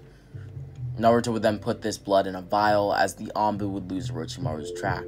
Now you may think that this is weird that Naruto stabbed 𝘾𝙍𝙗 even after 𝘾𝙍𝙗 was clearly now dead, but he did it for two reasons. First, he needed 𝘾𝙍𝙗's blood for something that will be explained later, but second, he did it to honor 𝘾𝙍𝙗. No ninja wants to die because their body failed them, so if they are going to die, Naruto wanted it to be in the heart of battle, where he was killed by someone and not by himself. Dying because your body failed you is just as bad as killing yourself in Naruto's eyes, taking your own life through seppuku. With that, Naruto whispered to a dying 𝘾𝙍𝙗 that he was glad they got to fight, and that he has never seen someone with so much talent. Naruto, Sasuke, and Hinata would then be taken to the hospital for their wounds, all in critical condition, as Naruto would then stand up, using the Nine-Tails chakra mixed with his Uzumaki healing regen to quickly heal himself. It would be here that he would spread the Nine-Tails chakra to Sasuke and Hinata to heal them as well. For some reason, the Nine-Tails hadn't rejected their chakras, as he and his team would prepare for the exams. This didn't mean that they were going to just regen and go after Orochimaru. It meant that they were able to heal up enough so that they would actually be able to go to the preliminaries and still, well, go to the Chunin exams. It would be here that Naruto would defeat Kiba with ease, and so would Sasuke and Hinata with their battles, as Hinata would then beat Neji, as she has trained with the likes of many skilled ninja for a whole month to catch up to Sasuke and Naruto, and Neji is no Sasuke or Naruto. Now this is a fight that I really wanted to cover, but it's a fight that I feel like I had no right to cover, because there's a better fight coming up. For the purpose of this video, we'll keep it somewhat to the canon, so that Gaara vs Sasuke is still the last fight. So instead, it begins with Hinata versus Naruto, instead of Naruto versus Neji. Hinata and Naruto began talking with one another as the Chunin exams has now began for their matchup. Hinata made it explicitly clear that she didn't want Naruto to hold back, no matter what. No matter how badly he ended up hurting her, she knew that she needed to get better, and that wouldn't happen if Naruto was always treating her like some little village girl. And so they commenced battle, and surprisingly, Hinata was able to gain the upper hand early on throughout the battle, shutting off Naruto's chakra points, which made it so he was unable to use jutsu or chakra-based attacks, which forced him to have a battle of attrition with the young Hyuga Hinata. The problem for Naruto here was that Hinata had trained in taijutsu with her gentle fist for years and years and years of her life. Almost her whole life she has been training in the arts of the Hyuga clan and taijutsu. And although Hinata, who had nothing close to the amount of stamina as Naruto, she was still able to keep up and, well, injure him to a point where he was now bleeding. She would use attacks to create separation so that Naruto could only land half the amount of punches, kicks, jabs, etc. on her. With that, the battle had spanned on for some time, and, well, the people in the stands were elated by the battle. They didn't know who would win, girl or boy, Hyuga or the demon child. It would be here that, well, the curse mark on Hinata began to slowly activate. Hinata didn't want it to activate, as she knew that the chakra strain on her would be too much for her to handle. But it wasn't her choice. It was the curse mark, and she had no real control over it at this point in time. But it did help Hinata. It gave her more strength, which surprised Naruto. She was not only able to compete with him, but on some attacks, she was getting the better of him. Eventually, the curse mark started eating away at her chakra levels and became a detriment more than anything, causing Naruto to realize that the curse mark was the root of this, and that Orochimaru had left on her a cursed seal. Naruto grit his teeth, which he now knew that Sasuke also had one of these things. But he would continue to fight Hinata. He didn't want her to think that he was holding back for any reason.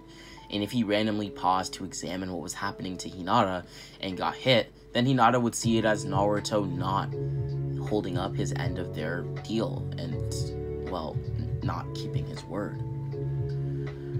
Their battle would slowly come to an end as Naruto didn't want to win just because Hinata was too tired.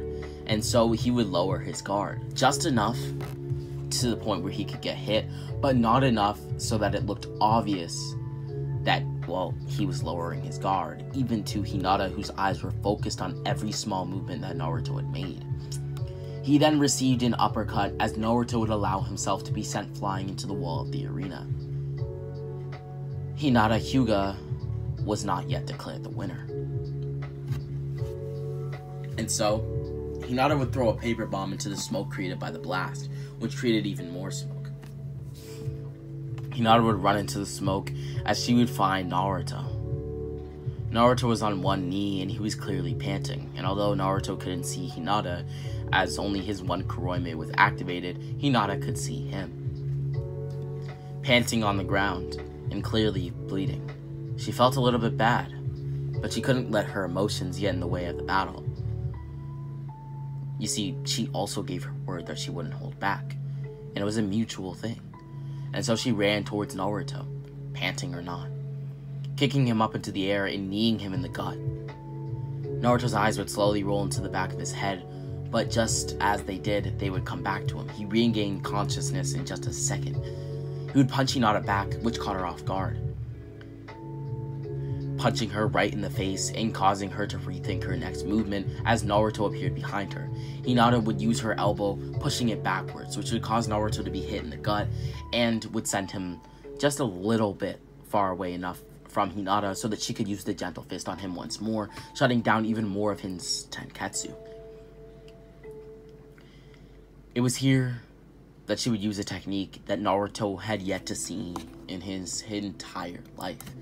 And although some of you may be asking yourself, how does Hinata know this? She does know this, even if it's not in the canon. She does know this in this timeline, in this moment.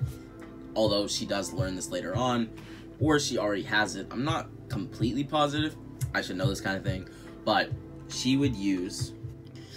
Okay, so quick side note. This technique was actually learned by Hinata. Sorry for the voice crack. Was learned by Hinata after the Chunin exams. She developed the technique during the period afterwards, where she would push herself even harder. In this timeline, she learns it before the Chunin exams so that she can use it here. She practiced the technique around water during her training with Anko to hone it to perfection, as she would use the 8 divination signs, 64 palms of the hand technique. It is this technique that allows her to utterly annihilate Naruto and embarrass him in front of the Leaf Village and the Sand Village. Hinata would emit chakra from her palms and would move her arms in a sweeping pattern to provide a full 360-degree range of protection for her body. This chakra around her would also be able to cut through anything that Naruto attacked her with, let alone kunai, shuriken, whatever. Anything that tried to penetrate the protective spear, including Naruto's own fist, legs, cutting them and causing Naruto to bleed. Basically, a definition / brief description of the jutsu. Hinata will emit chakra from her palms and move her arms in a sweeping pattern to provide a full 360-degree range of protection for her body. This chakra will also be able to cut through most of any target which dares penetrate and, well, attack the protective sphere. By expelling a more sharper, stronger, and more flexible amount of chakra, she can increase its effectiveness against more massive incoming objects, like, say, a fist from Naruto, or a jutsu from Naruto. Naruto would begin to be bluntly beat by Hinata. She began to hit him in ways that he had never been hit before, and with no chakra in his body, almost, the Nine Tails had to step in, pouring in amounts of chakra that Naruto hadn't seen in a while. As, well, Naruto was surprised. Hinata was kicking his butt, and there was nothing he could do about it. The attack slowly came to a close as Naruto's body laid flat in front of Hinata, and Hinata's Byakugan began to dissipate. Hinata fell on one knee. As Naruto raised his hand into the air, it just so happened that Hinata's hand was quite close to Naruto's when his hand was in the air, as Naruto smirked. You really think that I'd let you just embarrass me here? Who do you think I am? If I'm gonna pass out, you're gonna pass out too. I know you've spent too much chakra, and that curse seal on your neck, I could tell it was eating your chakra away, so I made sure not to hold back. Unfortunately for me, you pulled out a technique I hadn't seen before. I was watching you train with Anko. I learned most of the jutsu that you learned. Now what I mean by that is I didn't learn them, but whatever. Point is, I know the jutsu that you have. That I wasn't expecting, so I didn't have a counter. But guess what, Hinata? What? Once I pull you to the ground, you won't be able to get back up. Because of that curse seal. Isn't that right? No, but you wouldn't. Oh, I would? You think you can just beat me up in front of every single villager? It's not even fair. What do you mean it's not fair? I beat you fair and square. Yeah. Naruto would then pull Hinata's hand down into the ground, which would cause her to fall into the ground with Naruto. As they laid beside each other, the match would be called a tie, per the rules of the Chunin exams. The men and women of the village would applaud Naruto and Hinata for their performance, as it was like watching butterflies dance in the wind. Sasuke vs. Gaara goes different. The difference here is quite simple, actually. It's that the Chidori is performed much faster and easier. When Gaara is hit with the Chidori, the plan would be hatched, with the Genjutsu being activated. Naruto and Hinata, as well as Sasuke, would go to fight Gaara. How do they get up so quickly? Well, it's quite simple. Kakashi would carry them and then would give them to, well, Anko, who has healing jutsu and would heal them enough to where they could stand, specifically healing, well, Hinata in a way that she knew and would use for her own curse mark when things became dire and when it was eating away at her own chakra, which would actually work for the young Hyuga. As for Naruto, well, his Uzumaki regen was enough, and all that really had to happen was his chakra points had to be reopened, and that was quite simple for, well, Hinata to reverse. Sasuke would go to fight Gaara, and in this timeline, Gaara wouldn't be as much of a problem, with Naruto eventually having his iconic chin crawl using Talk no Jutsu on a young Gaara. Naruto and his squad would then be in the hospital for about 2 to 3 weeks, as the third Hokage would survive in this timeline, but would be injured to a point where he has to pass down the role of Hokage, due to the fact that Naruto had injured the former Sannin, Orochimaru, greatly and hadn't fully healed, as well as the potential for Anbu and other high-ranking Jonin like Kakashi or Guy being able to help Lord Third. He survives, and would give Naruto, Sasuke, Hinata, and Shikamaru the rank of Chunin, as during the exams they displayed a very, very deep understanding of ninjutsu, taijutsu, and the ways of a ninja. Tsunade would decide to, well, leave the village once more, as Naruto would then go with Jiraiya to find her yet again, with Sasuke actually accompanying them. It had seemed as if seeing Orochimaru again had made bad memories arise, as, well, Naruto would be training with Sasuke and Jiraiya, and this is where Naruto would start to add wind to his Rasengan, or at least start to try to, as Naruto would then go to a hotel later that day with Jiraiya, as Jiraiya would be out for the day, doing research, with Naruto getting a knock on the door. Being smart enough not to just immediately open the door, he would peek through the peephole, seeing 2 people with the robe of the Akatsuki, Kisame Hoshigake and Itachi Uchiha. Kisame would then break down the door, shocking Naruto, who ran out in front of them, running right past them and into a different hallway. As Sasuke would then get back get back from training, seeing Itachi and going into a blind rage to kill the Uchiha who had murdered his own clansman in front of him. Naruto would tell Sasuke to calm down, not listening to him, as he would then accept it, knowing that it doesn't matter what path he goes on, because, well, Naruto made sure that he would always be the light in Sasuke's way, as Sasuke would then charge at Itachi with a Chidori in his hand. Naruto was far enough to where he could escape at any moment, but he was also fast enough to where if Itachi had hit Naruto with an attack, he would be able to dodge, and if Itachi had just, well, hit the person that was charging in front of him, Sasuke, with an attack, then Naruto would be able to help Sasuke and even push him out of the way so that he wasn't hit by the attack. This is where the Namikaze Dojutsu timeline actually ends on my channel, but now it continues further than this, so we can actually now continue. Itachi would dodge, but Sasuke's 3 Tomoe allowed him to see what was coming, and it allowed Sasuke to position his Chidori to still hit Itachi. It would be here that Itachi would yell in pain as he would tell Kisame to run. Kisame wondered why, as he would feel Naruto's blade slice him, looking around only to see a yellow blur encircling him.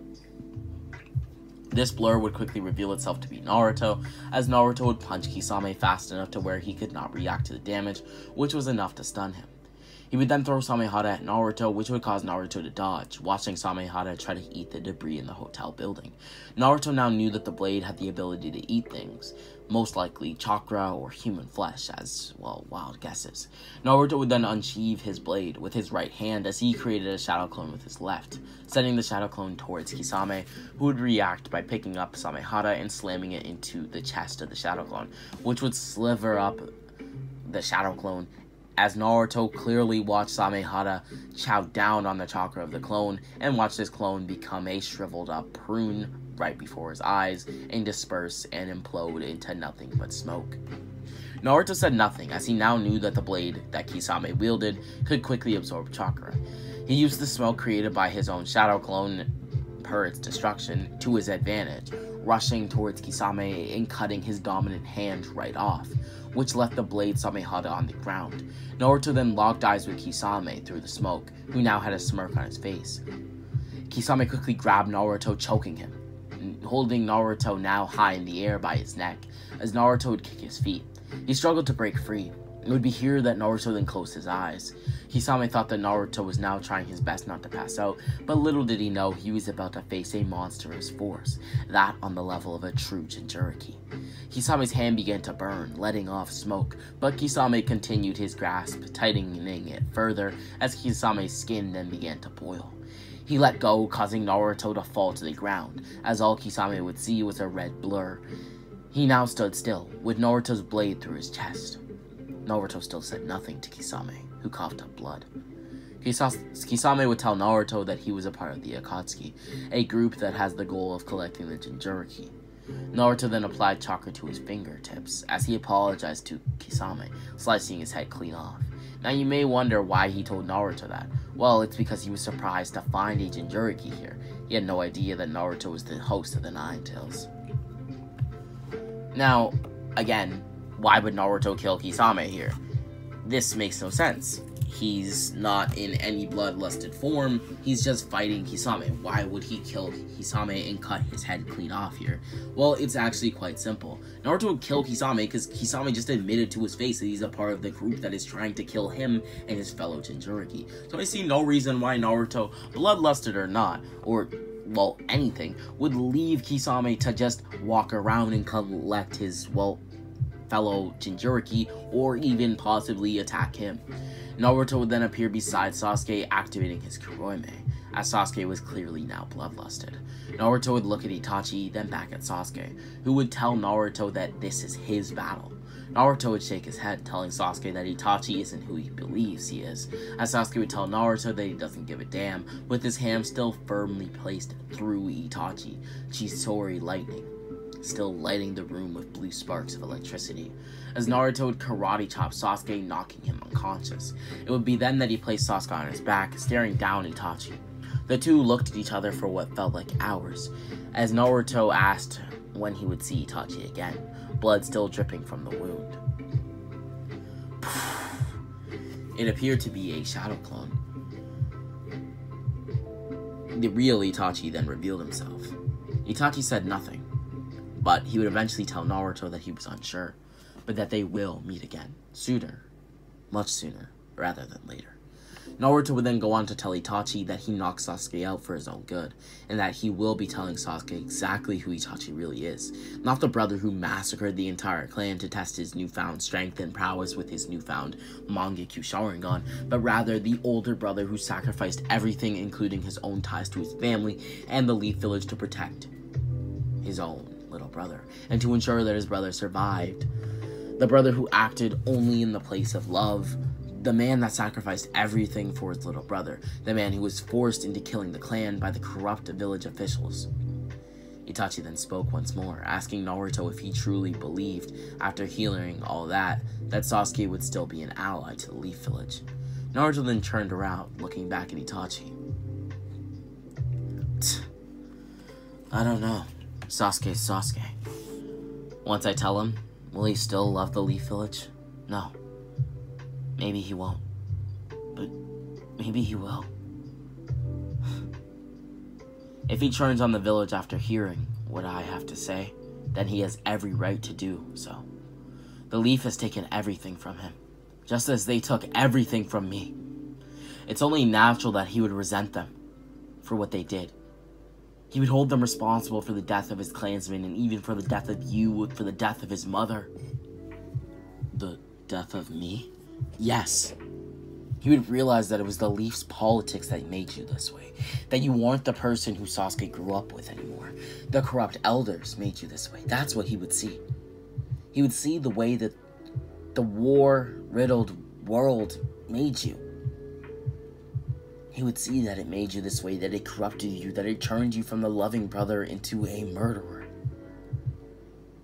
And even into what some would consider a monster.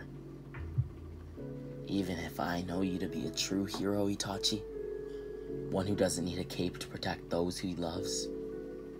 In almost every action I've taken since knowing the truth about you, whether it's taking Kisame's life or helping an old person cross the street, I think about what me doing said action will result in.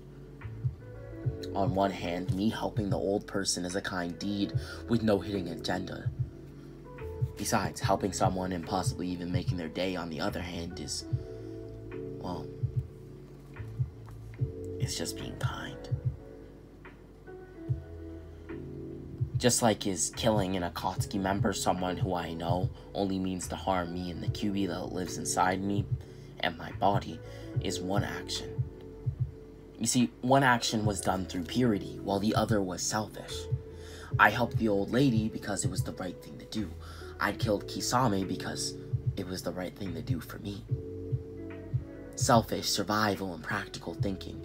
I killed Kisame, your partner, because I knew the threat he posed, just as you killed your clan because you knew the revolt they were planning, and a civil war that could be caused, and how that could result in the village being destroyed entirely, which would just create even greater amounts of casualties. In some ways, it's an everlasting cycle, Itachi, that may never break, but I promise I will end that very cycle of hatred that creates people like you and Sasuke, or even me and Shisui. Shisui Uchiha. Goodbye, Itachi. And don't forget, I have the Koto Natsukami. So if things go south with Sasuke, I do have a secret weapon to stop him. And by all means, I will. Don't be a fool and think that I don't care about the Hidden Leaf Village. I wish to protect it at all cost, one day. I want to be the Hokage. But I also know that to do that requires great sacrifice. If I am to ever don the Hokage uniform, if I am to ever do and become the 6th, that is a sacrifice I must make. That which only men who display a quiet conviction, that which only women who display a quiet conviction such as you represent. I am Uzumaki Naruto, and our conversation is over, Uchiha Itachi. When we meet next, it may be on a battlefield, or it may be on your deathbed. Not to say a bad omen for you, but be careful. This world gets more dangerous by the day, and for that very reason, after we retrieve the Lady Tsunade, he will become Lord 5th. I will use all of my authority to present a new ninja system. One which protects the youth of this village in more ways than they ever have been protected in the past. I know that Lady 5th will sympathize with me, that she will understand me.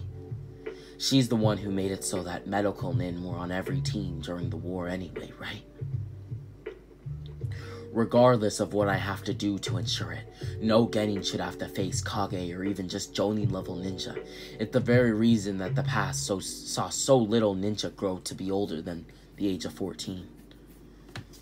As a genin, I have fought one of the legendary 7 ninja of the swordsman. I have fought you. There is no reason why I should encounter such threats as just a genin. You make a great point, Naruto, but you promised that on your way to creating a reliable future for the youth of the Hidden Leaf Village, that you won't be persuaded by the darkness, that your beliefs won't falter. You do not know that. I do know it, because I know who I am. That's just my Nindo, Itachi. My ninja way. Fine. You speak of ninja, Nindo, and your want of protecting new genin. Your want for protecting the people of your village. It's admirable, at best. But it's one thing to sit here and tell me that you wish to do these things. It's another to actually do them. Naruto said nothing, but he looked down to the ground as Itachi continued. You must ensure that you yourself never become corrupt and riddled with hatred along the way of bringing peace to this world. You must promise me that you can do that you can remain the light at the end of the tunnel whilst walking surrounded by the darkness. To be there at the epicenter of that darkness and to still remain kind-hearted and warm as if you were a bright lantern in the dark sky. A bright lantern in the dark sky that no one could destroy. It took me like 3 times just to say lantern. I don't know why. Apologies. Naruto would reply again with a heavy silence. You see, Naruto, because everything you speak of is amazing. Great ideas, might I add. Will you actually be able to fulfill that without losing yourself along the way? Promise me that. Yes, I will. I promise you that, Itachi. It would be here that Naruto would run out of the hotel and find Jiraiya, who he would explain the situation to. Afterwards, they would return to the building, finding nothing but Kisame's dead body, as Jiraiya now grew wary of the Akatsuki and how aggressive they have become at hunting the Biju. Excuse me.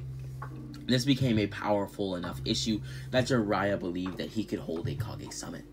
For this information, some time would pass, and Naruto would return to the Leaf Village.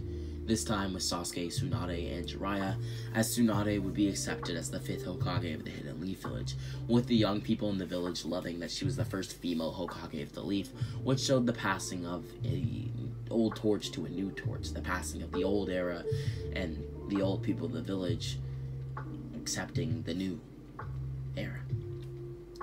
Speaking of the old people in the village, they loved Tsunade for not only her immense beauty, but they respected her as one of the legendary Sannin, and for her power, but also for the fact that she was the granddaughter of the 1st and 2nd Hokage, respectively. Now, with that being said, this is where this part will end. The rest of What If the Namikaze Clan Had a Dojutsu will either be found in Part 5 and 6, or will be found in the movie. Part 5 and 6 may never come out. With that being said, they might just be compiled into the movie just to save time. I hope you guys all enjoyed today's video. Make sure to hit the like and subscribe button, as that would be deeply appreciated. Share the video to a friend who likes for this, or just anime content in general. And with that being said, we can now continue if you're watching the movie. But if not, then, well, that's that. Rami X, out. Rami back another video. I hope you guys all enjoyed today's video. Make sure to hit that like and subscribe button, as that would be deeply appreciated. Share the video to a friend who likes what this or just anime content in general. And with that being said, we can now begin the video. If you're watching this as a movie, well then enjoy. But this is part 5 to What If the Namikaze Clan Had a Dojutsu. Technically speaking, part 5 is also where we chronologically left off the series, as I recorded up to part 5, but, well, this is part 5 of the remastered version. So if I were to do this again back then, this would be like part 10 or 11. Anyways, that's besides the point, and we can now begin the video.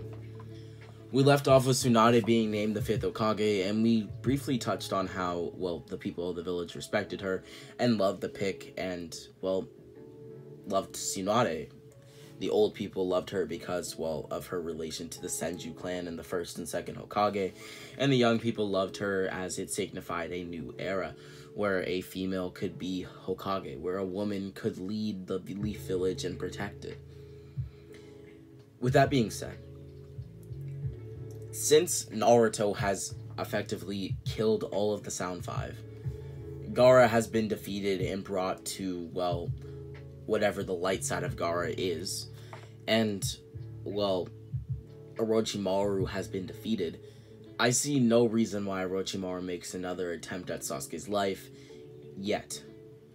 So, at this moment, he's instead looking at the other Uchiha who still lives, Itachi Uchiha, as this would be around the time where he's actually going to join the Akatsuki. With that being said, I see no pushes from Orochimaru, which means that we can now have the time skip. Now, is there going to be a battle at the Valley of the End? And to answer that, yes. Naruto would be eating ramen in the morning. It was about 8 a.m. and, well, he wanted to get a bite to eat before he started training. But as he began training, he realized that Sasuke was there too, as he would catch up with Sasuke. Sasuke and Naruto would be talking for a while as they would laugh with one another. And then eventually, Naruto cut the laughing out and his face turned straight. Cold as a killer. I'm leaving. Huh? What do you mean, Naruto? I'm going to explore farther out. Explore? You mean, like, outside of the Leaf Village? Yeah. If I want to get stronger, then I must understand the world in which I fight in. I know next to nothing of the history of other nations. Yeah, I know of all the wars that the Leaf's been in, and the Hokages, and, well, what they did for the village, but I have no idea about, say, what the Mizukages did. What happened to them in the Great Wars. Why Konoha is the strongest village, rivaling even the Hidden Cloud. I know next to nothing about politics outside of this village, and, well, yeah. So you think leaving the village is going to do that? Naruto, are you hearing yourself right now? What, Sasuke? I don't plan on abandoning the village or anything. You should have mentioned that. I thought you were talking about, like, becoming a rogue ninja or something. Explain it to me. What exactly do you mean by leaving? Well, I'll leave for a few years and then, I don't know, I'll come back. So what you're saying is you'll leave for 3 to 4 years and then you'll return like nothing happened? Well, something happened, I left, but yeah. Well, why would I let you do that? Fine. It's been decided. What do you mean it's been decided? Cut the crap, Naruto. You and I will fight for it. If you can beat me in a fight, then I swear to you I will stay in the village. If you cannot beat me, then I will leave by the morning. Or by tomorrow, rather. And when I leave, I will not return for 4 whole years.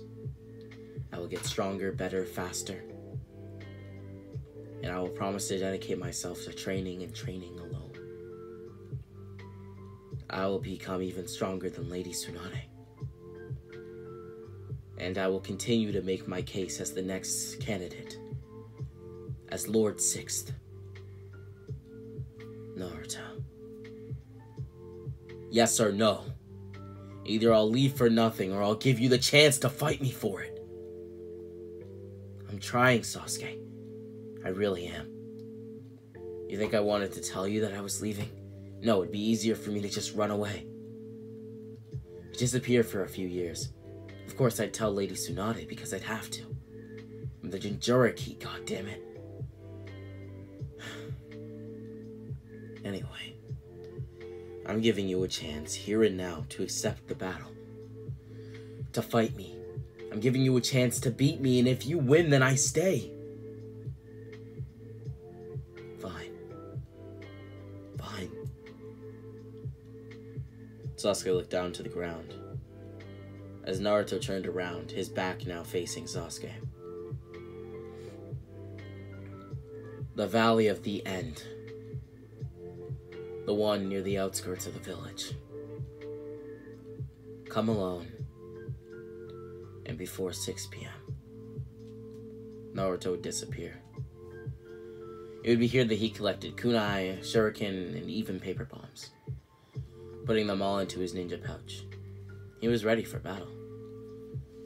The rest of the time before the fight, he spent his time meditating.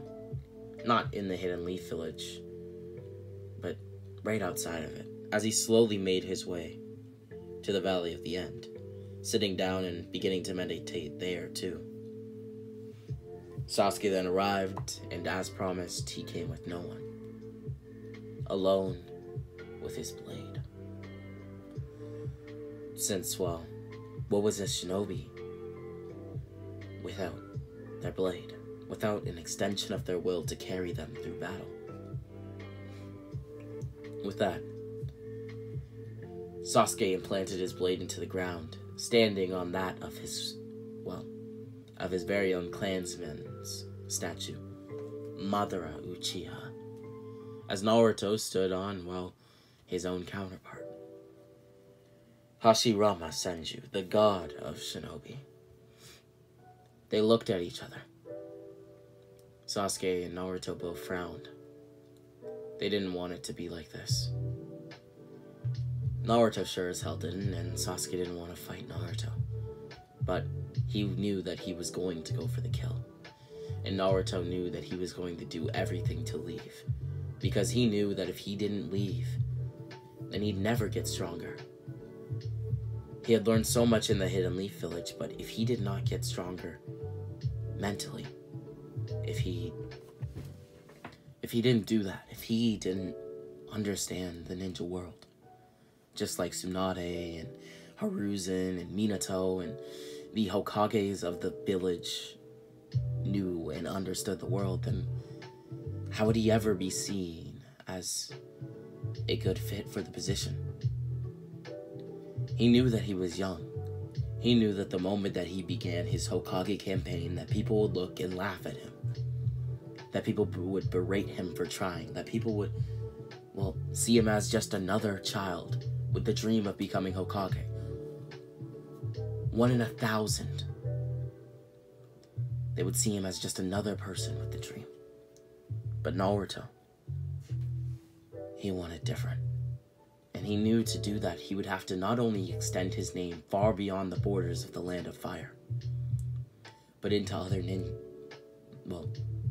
ninja villages, to other nations. He knew that he would have to make a name for himself in these places. That he would have to spread the tale of Uzumaki Naruto throughout these lands. Through good or bad deeds. He would have to become infamous.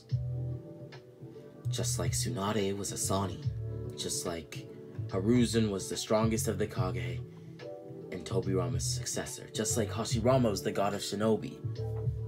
Tobirama, the genius Hokage, who even created the Anbu and the Chunin exams, let alone the Ninja Academy. He would have to become infamous like even his own father, Minato Namikaze, the Yellow Flash. he would have to become someone that invoked fear the moment they stepped forward. Someone who was unrelenting in conviction, in will, in power. Someone who could not be stopped by mere words. Someone who had no fear. And so, Naruto and Sasuke would bow to one another. The respect they hold, well, for each other is insane. It is an immense respect, reserved for the greatest of shinobi in their hearts. And to them, they were like brothers, and well, they still are. Naruto grabbed a kunai from his ninja pouch, as he then pulled out a paper bomb as well, throwing it into the air as high as he could. As it slowly glided through the air, just when it was at the level of meeting Naruto and Sasuke's eyes, he activated the paper bomb and exploded it. Naruto would jump at Sasuke, going right through the smoke, but of course Sasuke anticipated this, without even needing his Sharingan to be active. Sasuke would clash with Naruto in the air, sword to kunai. As he would push his blade, and, well, since his blade was far bigger than the kunai, it would push Naruto back, causing them to both catapult off of each other and land back on the same statues of Madara and Hashirama. It would be here that they clashed just like this, many times over. About 100 times, to be exact. Oddly specific, but, well, it's the truth. Eventually, they both decided to jump down, closer to, well, the river, on the same level of it, actually. Their feet now soaked by the water beneath them. Their eye contact became strong. They were watching one another, and at this point, Sasuke's 3 Tomoe had now been active. And Naruto was using his 1 Kuroime. Naruto then spoke. "Sasuke, this could go on for days, hours. Believe me, I know I'm strong enough to defeat you. Easily. Fine. Then come at me. Prove it to me. Show me that you're not just all talk, Naruto, huh? Because we've been fighting here for hours, and it seems to me like you're a no-show. We've been even this whole fight. So unless you want to tap into some more of that Kuroime power, then I'm not buying a single word you say." Naruto grit his teeth. The 3 Kuroime would then appear. "Sasuke, I know. You're gonna run towards me. You're gonna try to kick my ass. I'm gonna dodge, or I'm gonna counterattack, and then we're just gonna keep fighting." Naruto put his head down and rushed towards Sasuke. And it was just as, well, Sasuke said. Sasuke dodged, but as he did, he would be sent flying into the wall of the mountain. He would land inside of the wall, creating a small crater as his body hit it. What the hell? What did he do? As the smoke began to clear, he saw Naruto walking towards him. But not alone, with a shadow clone at his side. See, naturally, I'll be honest, I'm not the sharpest tool in the shed. I'm clumsy sometimes, arrogant even, and rambunctious. The Kuroime, well, it enhances even my weaknesses to make them strengths. That clumsiness, that rambunctiousness, well, it sparks me with idea. And me being so blunt and sometimes even borderline stupid, well, it changes that into rather, well, maybe not logical or rather smart like say on a test, but it sure as hell gives me the battle sense. The battle smarts, the combat smarts. I anticipated that you would dodge because you saw my attack coming.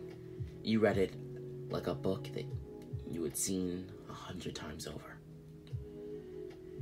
But the problem with you telling me that was that you hadn't accounted for if, well, I had a shadow clone. And so I just did what I thought was best. Create a shadow clone that would hit you as you dodged. Hit you just hard enough to send you into the mountain. And just hard enough so that you wouldn't be able to react to this.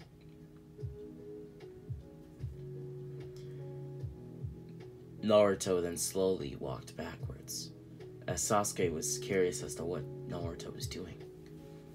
But as the distance began to grow further and further away, Sasuke began to think to himself, did Naruto believe that he had won?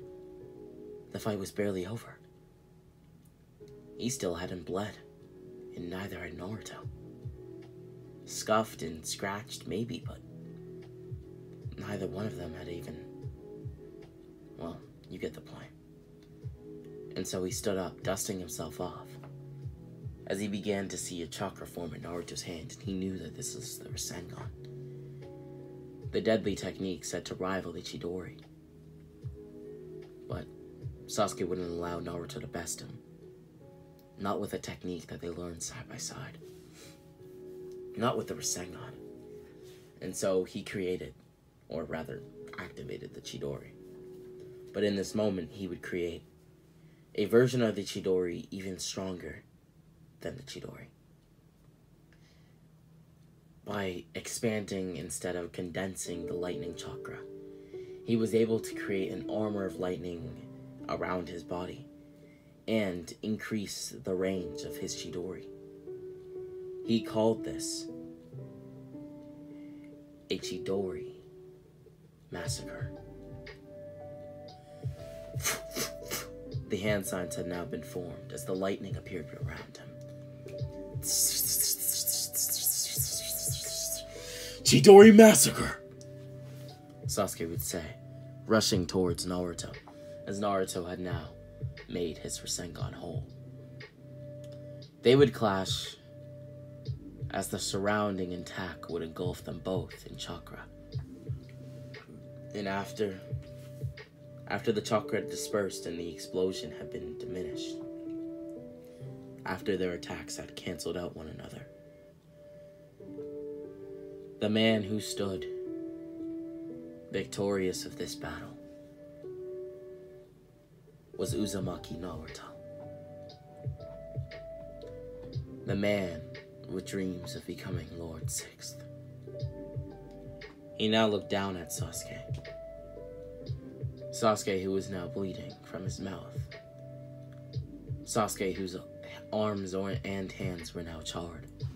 It had seemed that although he had created a lightning armor around himself, causing the Chidori to expand rather than condense, made it so that the bursts of electricity were uncontrolled. And some of those bursts ended up hitting him and even breaking through the armor that was meant to protect him. This caused his arms and hands to now be charred, as they were even, well, red at sight. Naruto said nothing, and Sasuke said nothing as they looked at one another. They knew what each other were thinking. And as Naruto looked down at Sasuke, Sasuke smiled.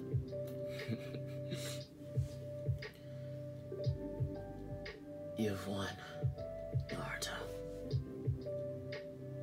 I know. And you've lost, Sasuke.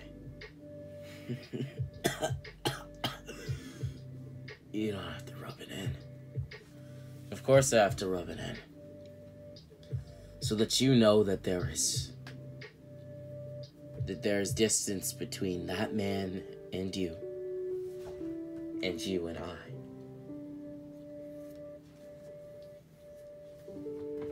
What?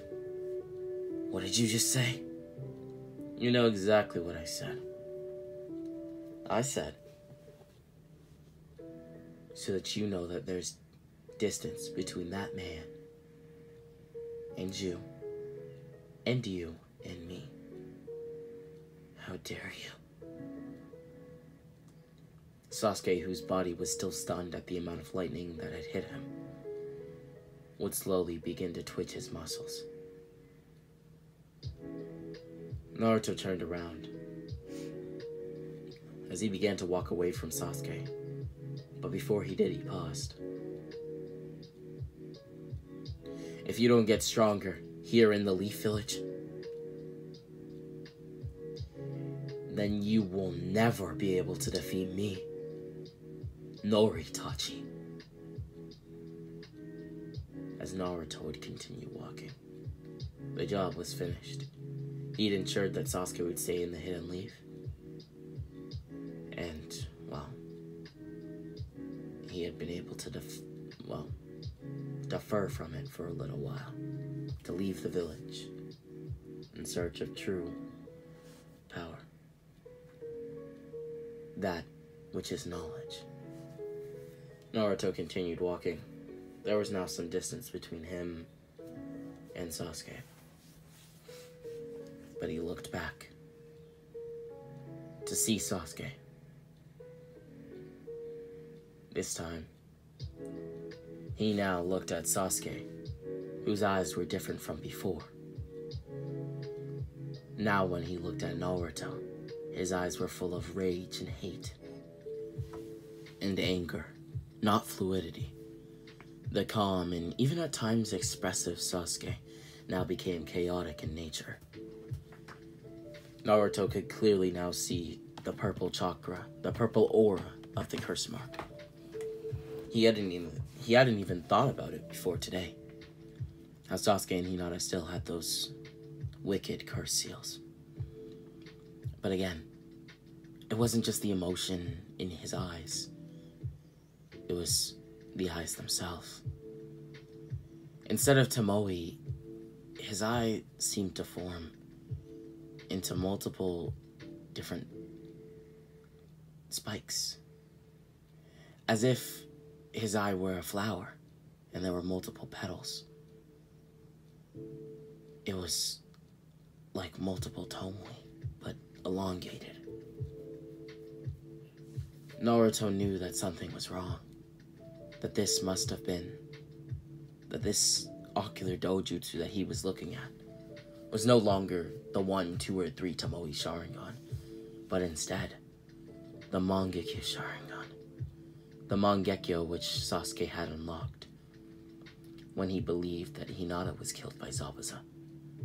Because you see, something that, well, you may not remember, as this movie has gone on for a really long time, and or this video, if you're watching this as part 5, Naruto had actually, well, whilst he was fighting Danzo, Sasuke had unlocked his Mangekyo, as well as, well, Kakashi unlocking his once more. And so, well, here he was actually unlocking it consciously, as well. He's obviously still awake and, well, in a good mental space as far as, well, fighting goes. But with that being said, Naruto would watch as Sasuke charged towards him. But Naruto knew that the distance between them was too far. That Sasuke's legs would have to give in. That regardless of if he was standing right now or not, the stun created by the lightning was too much. Anyone's legs would give out on them, even Sasuke's. But Sasuke kept running and running and running. A Chidori now in his hands. But, as Naruto believed, he would fall. And Naruto, who had now turned to now face Sasuke once more, watched as Sasuke fell on one knee, his Chidori slamming into the dirt beneath him and destroying a large part of it, as lightning beats earth. Sasuke then grit his teeth looking at Naruto. Naruto could see the anger again, but he could also see flames, black flames sprouting from the eyes, rushing towards Naruto. Naruto looked at the flames as he realized that something was off about them, and so he ran. He ran as fast as he could, as the Amaterasu flames chased him. Naruto circled Sasuke as he told Sasuke to end the jutsu, that their fight would be unfinished if he didn't, that he would have to leave the village, and they would never know the true victor. But Sasuke said nothing. He told Naruto he would do no such thing, that he would not diminish the jutsu. And so Naruto faced it. He faced the jutsu head on, as his body would be engulfed in the flames of the Amaterasu, the flames that burn for 10 days and 10 nights. And as he felt its burn, he would scream in pain, for all to hear. His screams ignited the valley with echo. Naruto screamed. It was as if the pain made Naruto transform into something he wasn't. The pain that he was feeling made him feel helpless. It brought him to a deep darkness. Something that Naruto hadn't felt in a long time. He felt as if he had no power, as if he could do nothing, as if he was defenseless. And so in a fit of anger, he would roar at Sasuke. Sasuke said nothing, as he nearly went deaf from how loud Naruto's scream was. He could slowly hear Naruto's pain, as he watched as Naruto's skin turned red. The flames were clearly eating away at his body and his skin. Soon it would reveal limbs, or Naruto would die. But this was the Naruto who had tamed some of the Nine Tails. This was the Naruto who had went toe-to-toe with Hinata Hyuga. This was the Naruto who had defeated Danzo, Haku, Zabuza, Torne, and Fu Yamanaka, as well as Yugao Yuzuki, all by himself. This was the Naruto that had made villages within the Land of Fire fear him. This was the very same Naruto that had destroyed his competition within the Chunin exams until he faced someone who could quite literally dispel his chakra. This was Naruto Uzumaki, the man who wished to become the 6th Hokage of the Hidden Leaf Village, the boy who donned 6th on his arm, and he was going to be defeated by Sasuke. The boy who had the Kuroime, a legendary Namikaze Dojutsu.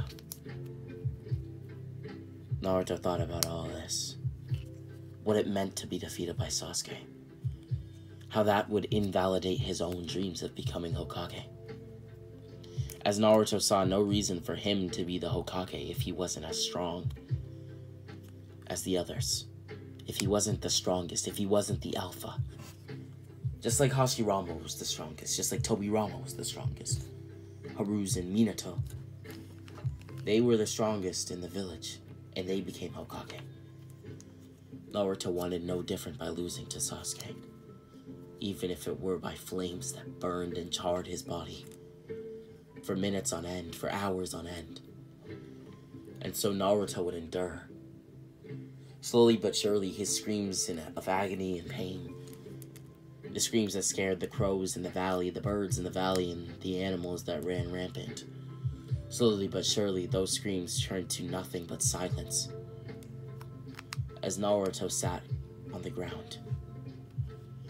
He endured the flames of the Amaterasu for as long as he could. But soon enough, his body couldn't handle the heat, and the flames that burned for nearly ever had to be quieted by the chakra of the Nine Tails, which aided Naruto. You may be saying to yourself, Naruto's OP, why can't he just blitz Sasuke and, well, defeat him? Well, no matter how strong he is, he can't just stop the Amaterasu flames. And what is he supposed to do? Fight and just fall back down due to the pain? Heck, if Sasuke wanted to, he could stand up and, well, start attacking Naruto. Throw a kunai at him, or even a paper bomb. But he did nothing. He watched as Naruto endured until he couldn't anymore. He watched as Naruto fell to the ground, as the flames slowly dissipated. Sasuke had done it. Sasuke had reversed the flames into nothingness, leaving only Naruto's body. But Sasuke was exhausted. He had never used the abilities of the Mangekyo in his life. Well, not consciously at least. And using the Mangekyo Sharingan. Side note, I say Mangekyo and Mangekyo, just to be clear here. Anyways, with that being said, and with not using jutsu this potent ever before, and having used the Chidori now already twice, along with battling Naruto for now hours. It was now 11 and their battle started at 6. 5 whole hours had passed of non-stop dueling. That's about a fifth of a day right there already. And they had been battling 100% the whole time. Sasuke had never taken his foot off the gas. And so depleted, so drained, he watched as Naruto rose, as the man who wished to don the 6th as his title stood before him. Naruto's aura was blinding. He demanded a sort of respect that other ninja did not, purely based off of his presence alone. Sasuke, realizing this, stood as a taijutsu battle would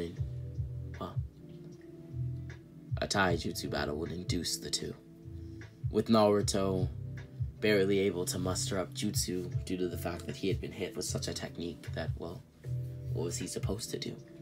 He could barely feel his fingers, and just by touching them together on accident, it caused him immense pain, as his hands were burned, his whole body was burned. He and Sasuke fought, and even though Sasuke had the upper hand due to the fact that Naruto had been injured by the Amaterasu, it was quite even. Until a punch from Naruto would send Sasuke down to the ground, knocking the wind out of him. Naruto would kick Sasuke in the face, as Sasuke would be sent down, rolling on the ground. Now on his back, Naruto would pick Sasuke up. Sasuke Uchiha, you fought valiantly today. Naruto would now turn Sasuke's body around so he was now facing himself. He stared into Sasuke's eyes, quietly, yet he had a message.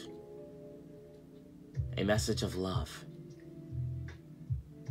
of compassion, of undenying camaraderie. He turned, or rather tilted slightly his head, as he smiled. You know, Sasuke, there's no one else who I'd want to consider a brother. Sasuke shed a tear. In a time where he believed emotions were of the past, he shed a tear, as he knew that he felt the exact same way. That out of all the people on the planet, all of the Itachis, all of the Shisuis, all of the people who Sasuke had formed a connection with, like a brother, Naruto was the one that he wished he could have forever. Naruto would throw Sasuke out of his, palms, as Sasuke would land on his butt, looking down to the ground. I surrender. I've lost. Now get lost before I change my mind. You say that as if you'd be able to even get me. From where you're standing, it'd probably take you about a minute to get up, and then, well, you know the specifics from there. Today, I beat you with power. I out-strengthed you, I out-chakra'd you, I out-ninjutsu'd you, I out-even taijutsu'd you. Your kenjutsu was good, but not as good as mine. Your movement was fast, but you weren't faster than me. I beat you in everything that mattered today, Sasuke. So now you tell me, who exactly is the stronger of us two? Naruto watched as Sasuke's Mangekyo turned into nothing but his normal eyes. As Naruto walked away, putting his hand and raising it high in the sky as he made a peace sign. Bye, Sasuke. Get stronger. When I return to the village, I want you as my main adversary for when I become Hokage. I want you by my side, brother. Sasuke smiled and passed out. He would later be found by Kakashi, who wanted to know about, well, just about everything. And as he learned of it, he understood. Sasuke was in critical condition. But he also now understood that for Naruto to even injure Sasuke in such a way meant that he was serious. Serious about becoming Hokage. Serious about being the best. Serious about pushing his limits every single day and surpassing everyone and anyone who stood in his way to becoming the 6th Hokage. And so, by that point, Naruto was already gone. And along his journeys already, he had met strong ninja. Or rather, in specific, a strong ninja. His name, 𝙎𝙈𝙊𝙊𝙃. 𝙎𝙈𝙊 had actually been traveling with Naruto, as they decided to travel with one another because, well, they were alone. And, well, they actually got along. There was clearly an age difference between 𝙎𝙈𝙊 and Naruto, but they cared little for things like that. Saw it as trivial at best. And so, they grew a bond. They became friends. And just as Naruto taught 𝙎𝙈𝙊 how to live without killing, 𝙎𝙈𝙊 taught Naruto how to protect himself in even more ways. He taught Naruto how to hone his water release, even now without the use of the 𝙬𝙗𝙗. And he taught Naruto true power. He schooled Naruto on the history of the great ninja wars. And overall, the great ninja world. Although the wars were, of course, important, he taught Naruto about his own nation, the Mist Village. He told Naruto about the Blood Mist Village that he abandoned. He told Naruto about the 7 ninja swordsmen, one of which he had killed, Zabuza Momochi. He even taught Naruto better taijutsu. Naruto had grown exponentially in the small while he had been with, well, 𝙎𝙈𝙊. But eventually their time together would be cut short. Naruto had heard of a rumor, which, well, seemed to be quite true, that the Hidden Cloud had 2 perfect Jinchuriki. Now he knew that they had Jinchuriki, that was obviously no secret, but that they were perfect? Even Naruto wasn't a perfect Jinchuriki. And the fact that they had 2 of them? Well, it intrigued Naruto to say the least, and he would set out to the Hidden Cloud Village. After about a year of doing missions along the way, collecting the heads of some of the most infamous men and women who led the underworld, and, well, dabbled in the darkest of affairs, Naruto would reach the Hidden Cloud Village. He would jump into the sky climbing over the mountains and pillars that surrounded the village. As he entered the village, he looked around him, and the people were different. Men and women were not all of the same skin color, and he found that quite comforting in a way. People could be different from what he imagined was the normal, and yet still be looked at as normal. He assumed that this is how the 𝙎𝙈𝙊𝙃 were treated as well. So he asked some of the locals who would have been around when the 8 and 2 tails were originally sealed. But these locals denied every such claim that Naruto believed. They denied it by telling Naruto that that was far from the truth, that many of the villagers still resented Killer Bee and, well, Yugito for having the tailed beast. Many men and women around the village still saw them as monsters, even though they had saved their village countless times with their power. And, well, the villager that he had asked would also explain to Naruto that they still care deeply for the Jinchuriki, even though they might despise them. They understood that with the Jinchuriki, they, well, are a ninja powerhouse, at the top of the ninja world, right beside the Hidden Leaf Village. They knew that without those Jinchuriki, they would be barely what they are. That they would not have the same strength and opposing will on other nations.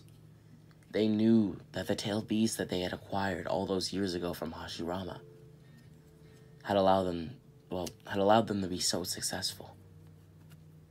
And so, the villager explained that they still respect the tailed beast. Just, they don't admire or adore them. They accept the tailed beast for who they are with open arms. But they will never forget what the beasts that live within them did. To their friends, to their family. To the people who they cared about. To lovers, to children, to sons, to daughters. To aunts and uncles. To cousins and friends. To rivals. They will forever remember what Yuki and Matatabi did to their nations when they were released. Whenever the original wielder of the Jinchuriki went rampant, they would remember that, and the damage that it caused. How many of their comrades, how many of their, well, people were lost. And as Naruto finished up his conversation with the man, he would eventually ask where he could find the 2 Jinchuriki, as he would be given a spot. And so he ventured to it. It was where the man assumed that Killer Bee or Yugito would be training, and Naruto just so happened to now meet both of them in one fell swoop. He found the 2 tails and 8 tails training together, and so he drew his blade. He knew that Cloud Shinobi were the fastest of all shinobi, and that they had the fastest ninja alive, the 4th Raikage, A. So Naruto didn't want to take any chances. He couldn't afford to be blitzed or caught off guard by anyone or anything. He looked down on Yugito and Killer Bee from atop a small pillar, as they asked what he was doing up there and what he wanted, but he said nothing. They saw the leaf headband on Naruto, as they then realized that he was a leaf shinobi, and they drew their blades. Naruto said nothing. What was he supposed to say? Don't hurt me? I'm not actually a leaf shinobi anymore? And so he went to battle with the 2 and 8 tails. He would drag on this battle for about 3 minutes, as they gauged that Naruto was incredibly powerful. They knew that someone like Naruto didn't come for the village just to relax and, well, to tour the place. So they asked what he was doing there when the battle came to a standstill.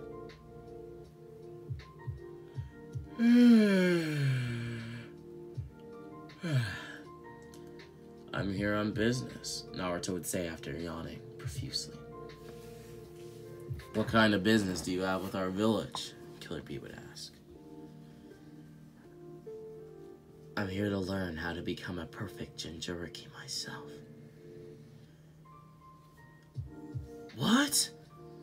Why didn't you just say that, fool? Killer B would actually be delighted to hear this. He got to train someone? Another Jinchuriki? And he went along with it. He decided to teach Naruto because he respected Naruto's strength. Naruto had fought him and Yugito at the same time. There was no reason not to teach someone so powerful such a technique. And with Naruto telling Killer B that the real reason he was here was to ensure that they were safe and to warn them of the threat of the Akatsuki, Killer B saw no reason why not to train Naruto on this after he had given them valuable information. And with that, Naruto would begin training with B to perfect the Kyuubi. And so he would. And eventually, he would master Kurama Chakra Mode 1 and 2. Although, of course, he does not have Sage Mode, and, well, he has yet to unlock that or add it to his Kurama Chakra Mode. The point is, Naruto would spend the next 2 years with the Hidden Cloud, which meant that he had now been gone for 3 years. He had spent that time developing a bond with Yugito and B, and, well, of course, he had trained with them and even went on a few missions with the Two-Tailed Beast. Eventually, during the last year of his training, he would train alone, in the wild, fighting for himself, fighting for food every single day. When he would come across the occasional ninja running from their village, or, well, any rogue ninja that ended up on the wrong side of Naruto, he would dispatch of them like he did any evildoer, by killing them mercilessly. Naruto knew that, well, now at least he knew, that mercy wasn't always a good thing. That when killing, there should be no doubt in his heart. And that if there were ever doubt in his heart while killing, that he should dispel that immediately, because it only caused and proved to make him weaker. It gave him no strength. It allowed him to pity his opponent. The fourth Raikage once gave him a lesson, which Naruto would think back to.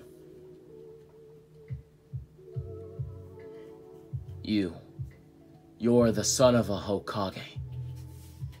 There is no reason why you should allow so many of your enemies to live.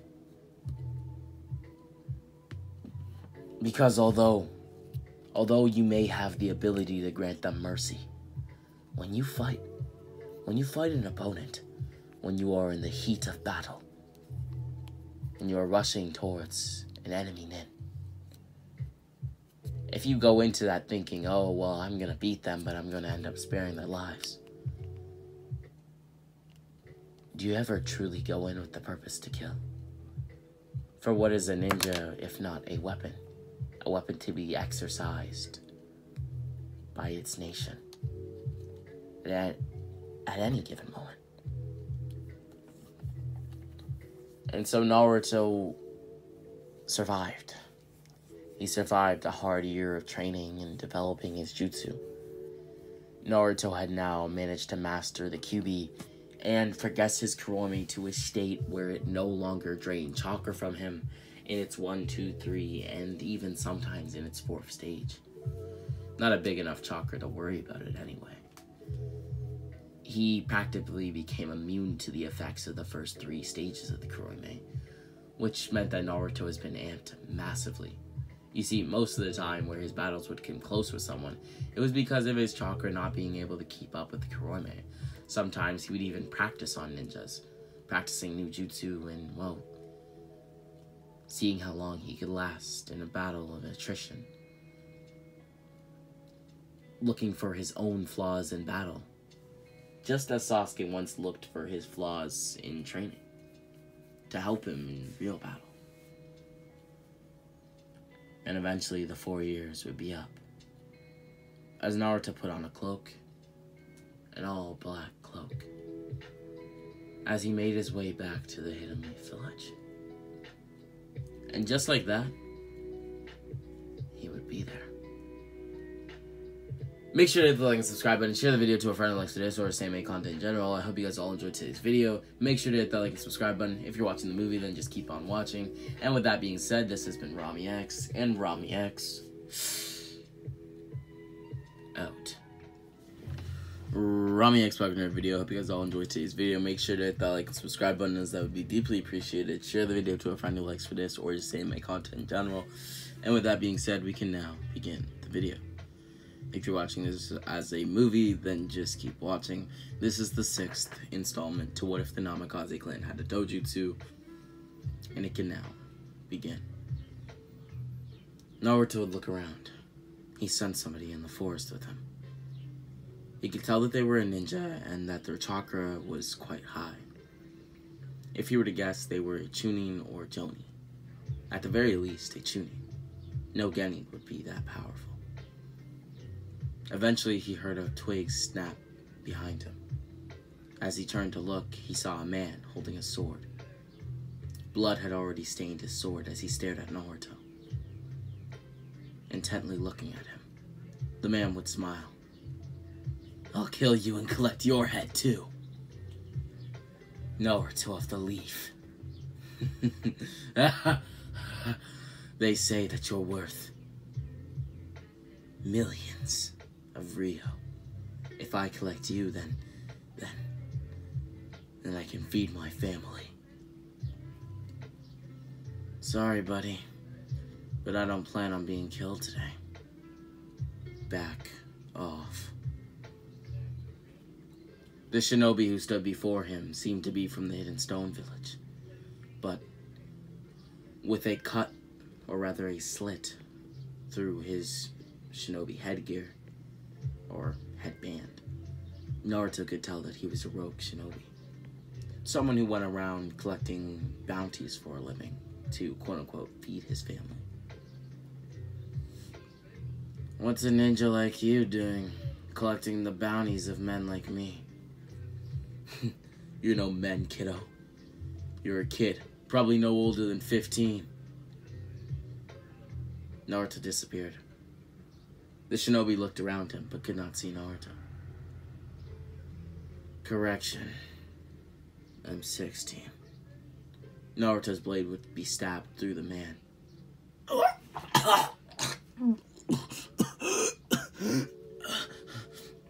So it's true. What's true? What do they say? It's true. That you're the second coming. The second coming of the Yellow Flash. The stone ninja would fall to his knees.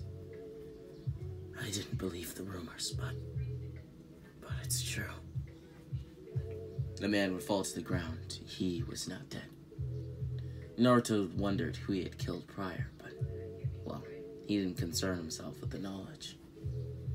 Instead, he reached into the cloak he was wearing and pulled out a photo. In the photo was him, Hinata, Sasuke, and his sensei, Kakashi Hatake. Just like how the original Team 7 had a photo with Sakura, Sasuke, Naruto, and Kakashi, this new Team 7 in this new canon for this What If has a Team 7 photo with Hinata, Naruto, Sasuke, and Kakashi. Naruto would stare at it, putting it away and smiling to himself.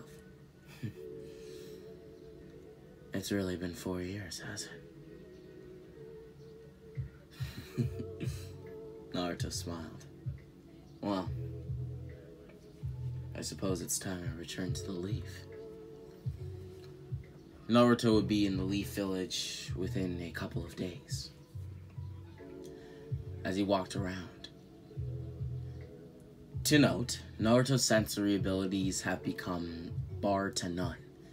He has possibly become one of the strongest sensory ninja in Naruto, let alone the Hidden Leaf Village. With that being said, Naruto had also been able to tame the Kuroime. And what I mean by that is that he's been able to tame the amount of chakra drain. Now, basically, it means that he can use any form of Kuroime that he desires as long as he, well, has it. So he can't use, say, the 5th and 6th form of the Kuroime because, well, he just hasn't progressed his Dojutsu that far. But him using the 4th stage of his Kuroime does little to nothing on the strain of chakra for him, which is a huge increase to what Naruto was before, / the abilities and chakra that he could use whilst, well, using his Kuroime. So, a big step up for Naruto after the time skip. Another thing that should be noted, if you did not know this already, he does have Kurama Chakra Mode 1 and 2, although he doesn't have Sage Mode. Now, Naruto was in the leaf.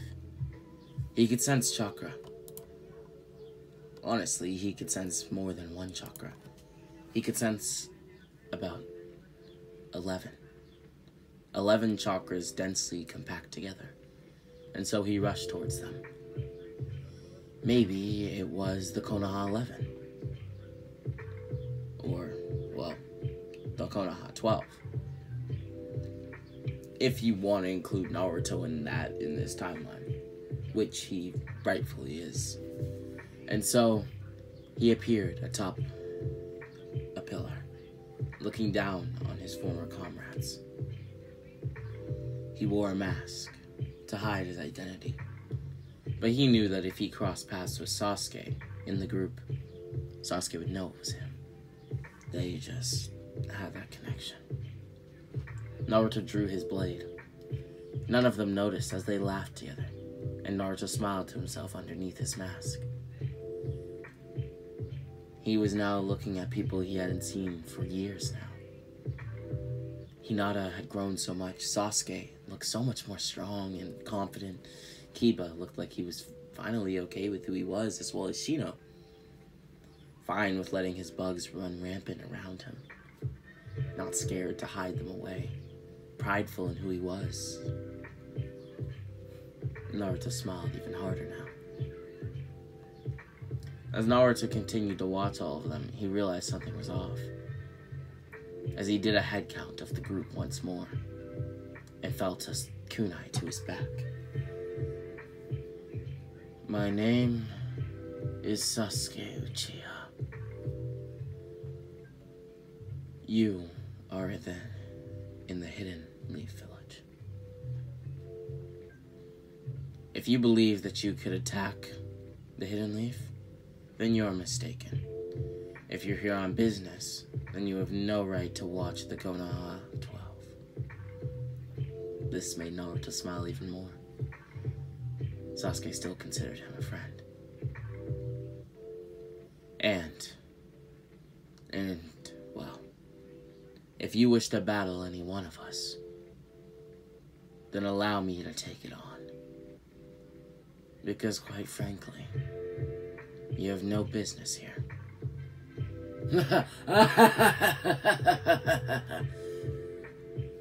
The rest of the Konoha 12 members hadn't realized, but after they heard Naruto's laughing, they quickly turned to, well, the masked shinobi, as they saw Sasuke behind him, pointing a kunai to his back.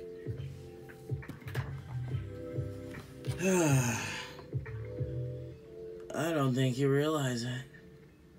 Realize what? Come on now. Look me in my eyes. Tell me everything you said. Say it again. Just look me in my eyes this time. And so Naruto would turn around slowly so that Sasuke didn't, well, see him as a threat. And, well, he would lock eyes with Naruto through their mask. As Naruto had kind of longer hair, so Sasuke couldn't tell if it was a girl or a boy. But what he could tell was that the person behind the mask was Uzumaki Naruto. Sasuke dropped the kunai, as he would then punch Naruto straight in the face, knocking off his mask and causing Naruto to bleed from his mouth. What was that for, Sasuke? It's for beating me in a fight 4 years ago, leaving and not telling anyone where you were going except for the 𝙎𝙬𝙄𝙈𝙃. We're your friends, Naruto. We deserve to know.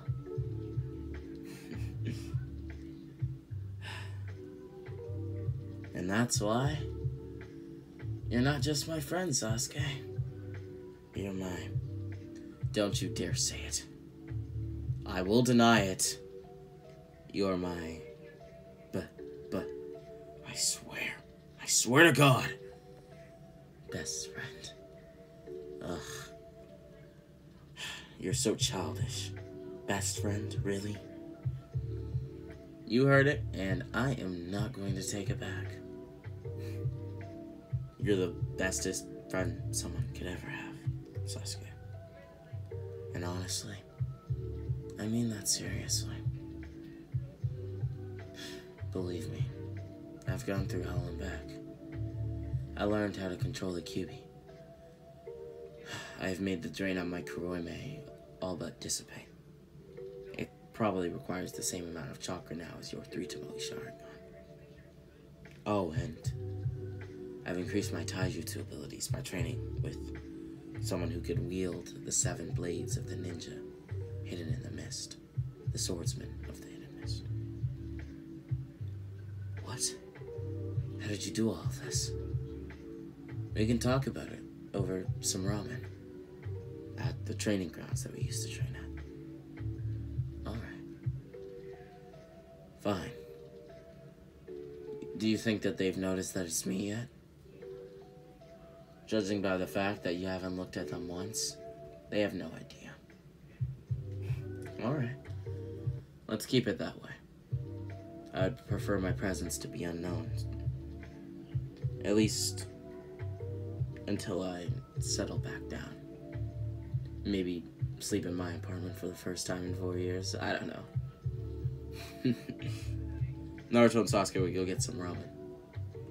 After they were done getting the ramen, they would leave for the training grounds, as Naruto would begin to eat his ramen. So, what do you want to know? That so was weird because Naruto was eating. Tell me about what you did. How? Naruto stopped eating as, well, his ramen was too hot, so he had to wait to eat it anyway. When I left the village, after some time I ran into a ninja named Suigetsu Hozuki. A powerful nin. Strong enough for me to, well, see him as quite the interesting person. A powerhouse of a shinobi, I tell you. He told me of how he escaped, well, how he escaped from some man named Orochimaru. And then, we formed a connection. We became great friends, and he taught me all he had to know about the Mist Village. He also taught me new taijutsu skills, abilities that I hadn't yet grasped. We trained together for about a year, and then we parted ways. He was in search of the blades, the 7 blades wielded by the swordsman of the mist. The 7 ninja swordsmen, to be exact. I know who they are, Naruto. Yeah. The point is, after that, I heard that in the Cloud Village, there were 2 perfect Jinchurikis. The 2 tails, Matatabi, wielded by Yukito, and, well, the 8 tails, Yuki, wielded by Killer Bee. And so I traveled to the hidden Cloud Village, and I found them. I proved my strength to them. I told them about my life, and, well, I was welcomed by them. I was even welcomed by their Kage, hey. He taught me better lightning release. But the point is, I mainly trained with Killer Bee and Yukito. I was able to hone the Kyuubi's chakra entirely. Now, we have a connection. Before, when I would use Nine-Tails chakra, it was more of a, well, use it so there's no chance of us dying out there while you're fighting. Now it's more of a, well, you need my chakra, then so be it. You can have it, you know? I call it Kurama Chakra Mode 1 and 2. Well, what's the difference? the sheer power behind my attacks and the amount of chakra that I have to, well, use abilities in attacks. My speed is also far superior in KCM2 than KCM1. Although most of my abilities aren't heightened very much by, well, the difference in KCM1 and 2. From my base form that I'm in right now to Kurama Chakra Mode 1, I am far stronger, far superior, far faster, far smarter even at times. More calculated in my own opinion.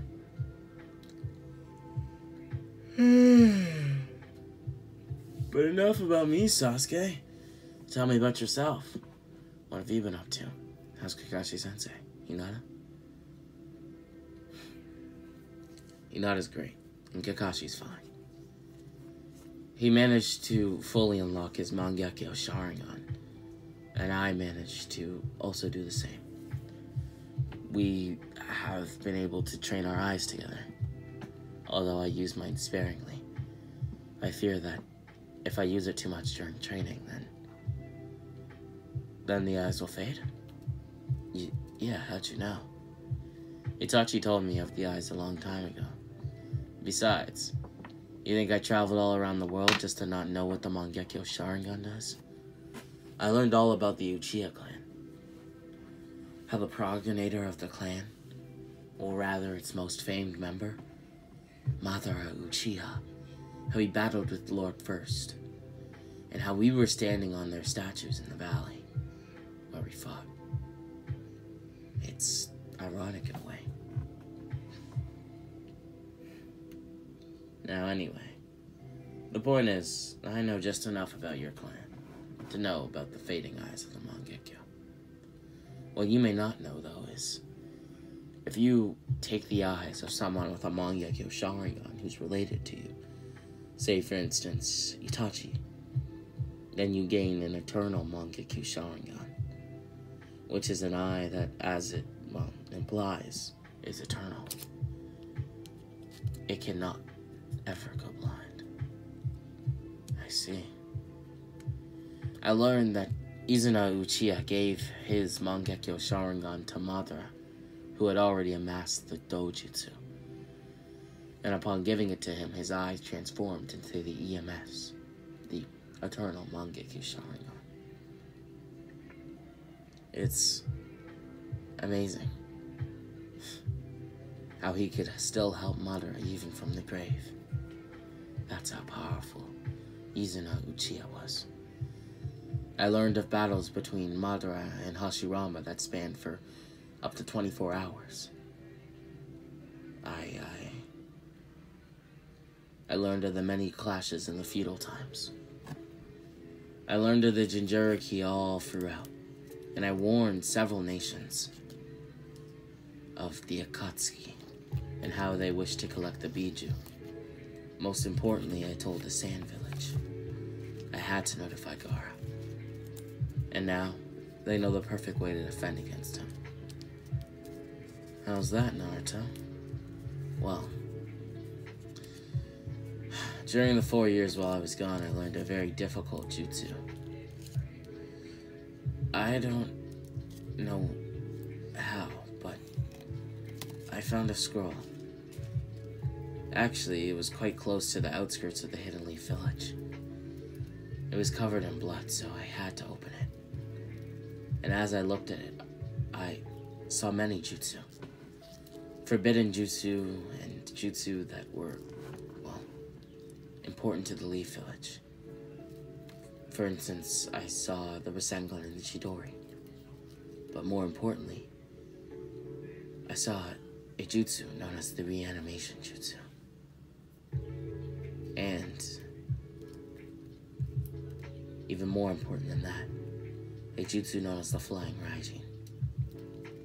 The reanimation jutsu, well, it required a human sacrifice, and, well, I'm not a monster. I wasn't just going to go and get a human sacrifice. So, practicing on the jutsu was irrelevant, but the Flying Raijin wasn't. And so during my 1 year alone, as well, after 2 years of training with Killer Bee and Yukito, I departed from the Hidden Cloud Village. Although we still have a strong connection. I managed to learn the Flying Raijin in the year afterwards. Honestly, I probably would have returned to the village a year earlier. But I found that scroll and, well, it made me want to work hard to master the jutsu. Although unfortunately, it took me a whole year, which is rather upsetting. We could have reunited much sooner. I assume you've gotten stronger too, Sasuke? Much stronger. Besides the fact that I told you of the Mangekyo and how I've been able to now use it properly. Truly. I figured out that my left eye creates Amaterasu flames, and my right eye can manipulate those flames. It is known as Kakatsuchi, the manipulation of my blaze release. I can even form spikes with it. Interesting. It seems like a potent ability that you now possess. It seems like you've left me in the dust, Naruto. I have no business fighting with you at all. Now, with that being said, many things would go very differently. Gaara would never be captured by Deidara and Sasori due to the fact that, well, Gaara has a Flying Raijin kunai with him, which means that the moment that the Akatsuki, well, came to the village, Gaara would know. He knew of their red, flamed cloud cloaks, and, well, he would call on the blade and, or rather, the kunai, whatever you want to call it, as it's kind of shaped in a blade form, as they are the exact same kunai that Minato used. But, with that being said, the sealing formula is just a little bit different as well. Minato and Naruto are a little bit different, even quite different if you want to go that far, besides the fact that they are father and son, not to over-explain anything. With that being said, as the seal was called upon, Naruto would appear, but bringing with him was Sasuke. And so Sasuke, Naruto, and Gaara, Kazekage Gaara, and a post-time skip, Naruto and Sasuke, who has the Mangekyou Sharingan, and Naruto, who has mastered his Kuroime and Kurama Chakra Mode, there is no chance in hell that Sasori or Deidara would be able to capture any one of them, let alone Gaara. Now, with that being said, Naruto had also left a kunai with, well, two other Jinchuriki, those being Yugito and Killer Bee. But with that being said, Deidara would fly away on, well, one of his bird clay bombs, with Sasori tagging along, as they were no match for the combined efforts of Naruto, Sasuke, and Gaara. It would be here that a 5 Kage summit would be held by Gaara, who had firsthand, well, witnessed what the Akatsuki did, and, well, how they are now actively hunting the Biju. The 5 Kage summit would be held, as Naruto would be taken alongside Tsunade to the, well, meeting of the 5 Kage. The first 5 Kage summit in decades. Naruto is proud. He was taken alongside Tsunade. Lady Tsunade took him. That must mean that she sees promise in him. It made him smile. It made him happy. The Akatsuki would be discussed within the meeting, as they would all leave kunai with Naruto. So, in the case that their Jinchuriki were hunted, as long as they had contact with their Jinchuriki, because obviously people like Utakata, who is the Jinchuriki of the Six-Tails Seiken, they're rogue ninja, so their village has no way of contacting them anyway. But for the villages with Jinchuriki that will actually stayed within, well, the village, they would have kunai seals for Naruto to basically be able to teleport to and aid their Jinchuriki. Naruto was clearly the strongest in the room, even surpassing Lady Tsunade, and every Kage could tell that the Leaf was going to be a powerhouse for the rest of their days.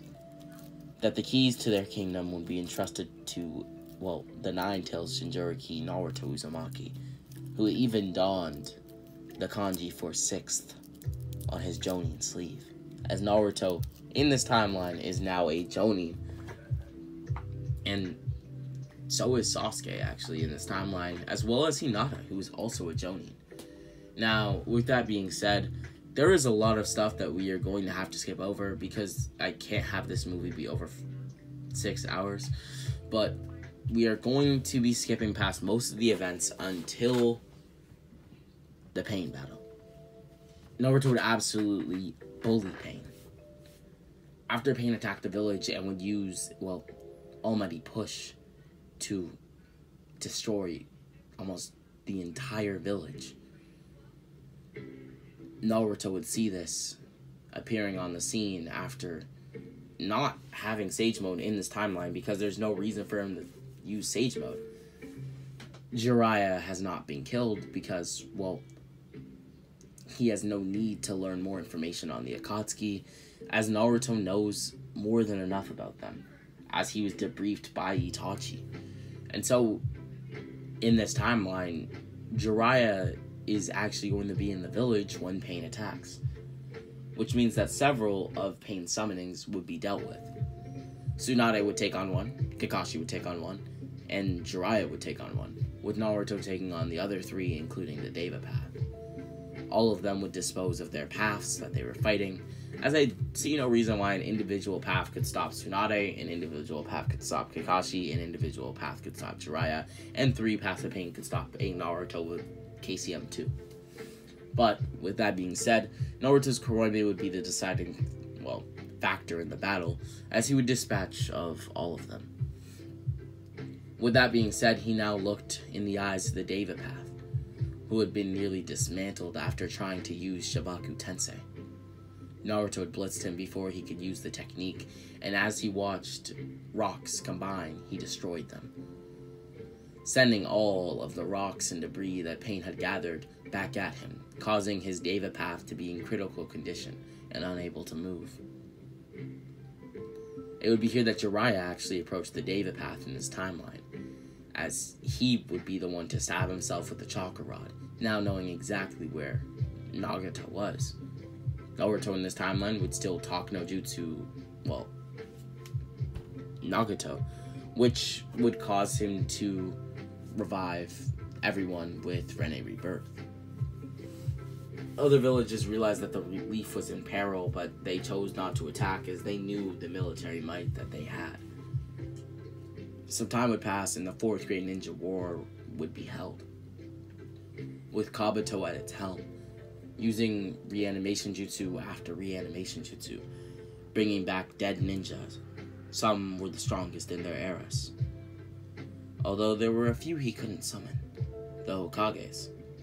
Those Hokage were still summoned by Orochimaru, the Snake Sani, the legendary Leaf Shinobi. But, with that being said, the 4th Great Shinobi War would be won by a familiar face. Uzumaki and Naruto teamed together to, well, my apologies, I made a mistake there. Naruto Uzumaki and Sasuke Uchiha teamed up together to create a fearsome duo that ripped apart several squadrons of reanimated nin. They even defeated the 7 ninja swordsmen all by themselves. They were a force to be reckoned with. They killed so many ninja that by the time that Madara was in, well, the war and had been reanimated, they were there. They were in the 4th Division, ready to face Madara, and they would. The 2 of them would be the ninja leading the charge. As, well, Madara was shocked. From what Madara could tell, Naruto's chakra levels, his insane chakra, had to be that of a Senju. And so he saw it as a Senju and an Uchiha working together. That there may have been peace in this world. That, well, men and women alike between nations maybe had learned to forgive themselves. That maybe, just maybe, it didn't require power to create peace. Because between Hashirama and his own clan, they had found peace. A Senju working with an Uchiha to fight an individual threat to both of them. It was almost ironic as he was fighting for peace. Although he believed that power was needed to ensure that peace. Naruto and Sasuke would fight him for what felt like forever. And eventually, they would be crowned successful, which means, in this timeline, Madara never becomes the Jinchuriki of the Ten Tails. Actually, overall, it means that the Ten Tails never appears. Because all of the Tail Beasts are not collected, the Ten Tails cannot be summoned by Madara. Let alone the fact that Naruto hadn't been taken and the Genkaku and Kinkaku brothers were actually defeated by Sasuke and Naruto. Like I said, they were a fearsome duo that tore apart the reanimated shinobi together. Well, Sasuke used his Mangekyo Sharingan and Naruto used his Kuroime to, well, basically destroy any and all reanimations using a secret sealing jutsu that his Kuroime had in its 5th stage, which Naruto would awaken whilst nearly being killed by a reanimated ninja. A reanimated ninja who happened to be the Genkaku and Kinkaku brothers. With that being said, there is no Ten Tails, which means that there is no Jubidara or, well, Jubito. So, with that being said, Madara is disposed of, and Kabuto realizes that his army has fallen to pieces. Obito would appear before Kabuto asking if everything was okay, as he felt the presence of Madara dissipate. Kabuto would tell him that everything was under control, but that somehow 2 shinobi had actually defeated Madara. Obito would ask where these shinobi now were, as Kabuto would tell him.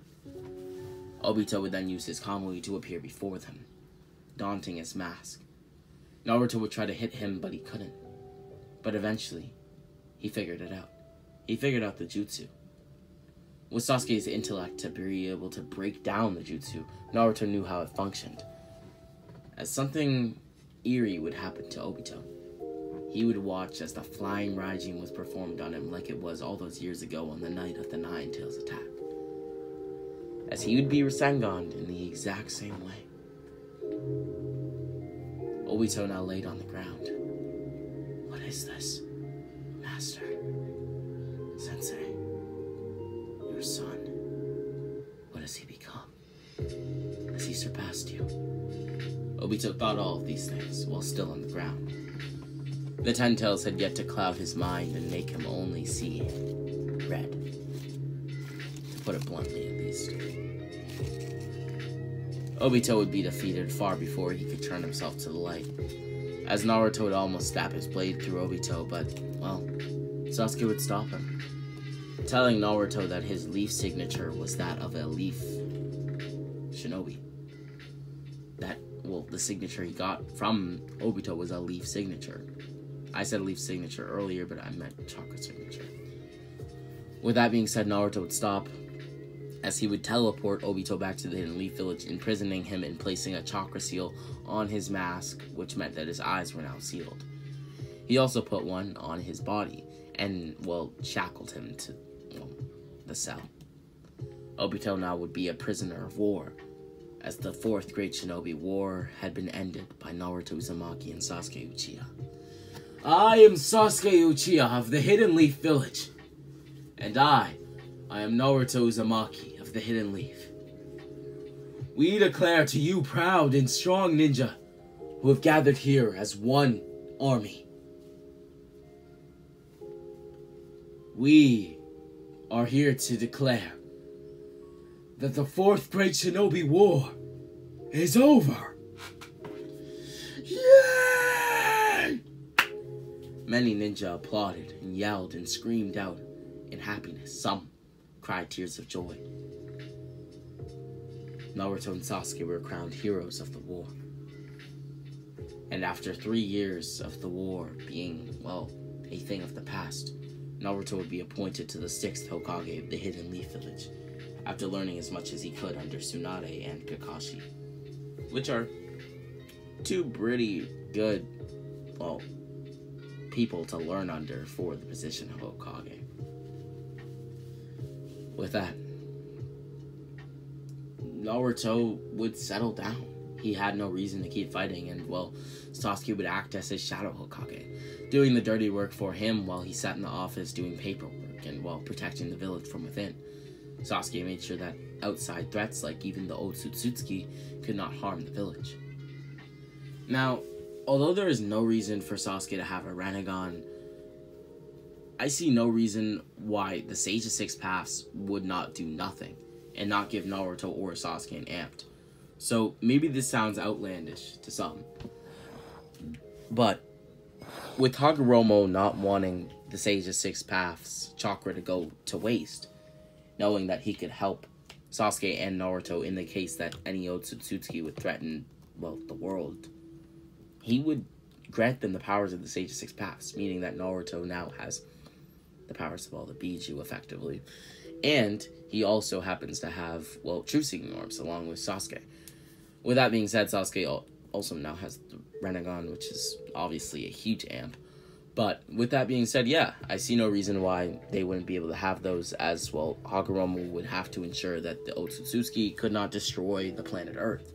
They would need, well, Earth would need a proper protector, or in this case, protectors, Sasuke and Naruto.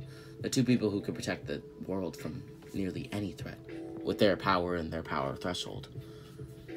With that being said, eventually, after some time, Naruto would actually fall in love with Hinata, after Hinata confessed her feelings for him. And it would be there that they married, and even settled down having children. Himawari and Boruto. Or rather, Boruto and Himawari, as Boruto would still be the firstborn in this timeline. Sasuke would happen to settle down with a shinobi that he had met far outside of the Hidden Leaf Village, her name being Karin Uzumaki. After learning that she was in Uzumaki, Naruto was delighted. His clan would, well, continue. His clan that was wiped out would, well, it would continue further and further. And at the height of it would be strong shinobi. The strongest shinobi in the entire world, most likely. With Sasuke and Naruto as the people who would, well, be the inheritors of the clan, there was no better option for people to lead the new Uzumaki. With that being said, at this point, Naruto does actually know that Minato is his father. I just wanted to make that clear because I see no reason why Kakashi wouldn't tell him, especially after the war and after Naruto becomes Hokage. Now, with that being said, you may see this as a rushed ending. You may see this as an incomplete work of art. But I see this as a series that continued to 5 parts that was never complete. I see this as a remastered series that was brought life again. And a series that I hope all of you enjoyed in its entirety. And although some parts maybe were too slow or too fast, I hope that you enjoyed. And that you understood the time and effort that it took to make this. That you understood the dedication that it took to create such a what if. To bring back my old video and turn it into new. Because what is a what if not art? And what is art if not an explosion? This has been 𝙎𝙈𝙊𝙊𝙃. I hope you guys all enjoyed. Make sure to hit that like and subscribe button. And with that being said, 𝙎𝙈𝙊𝙃.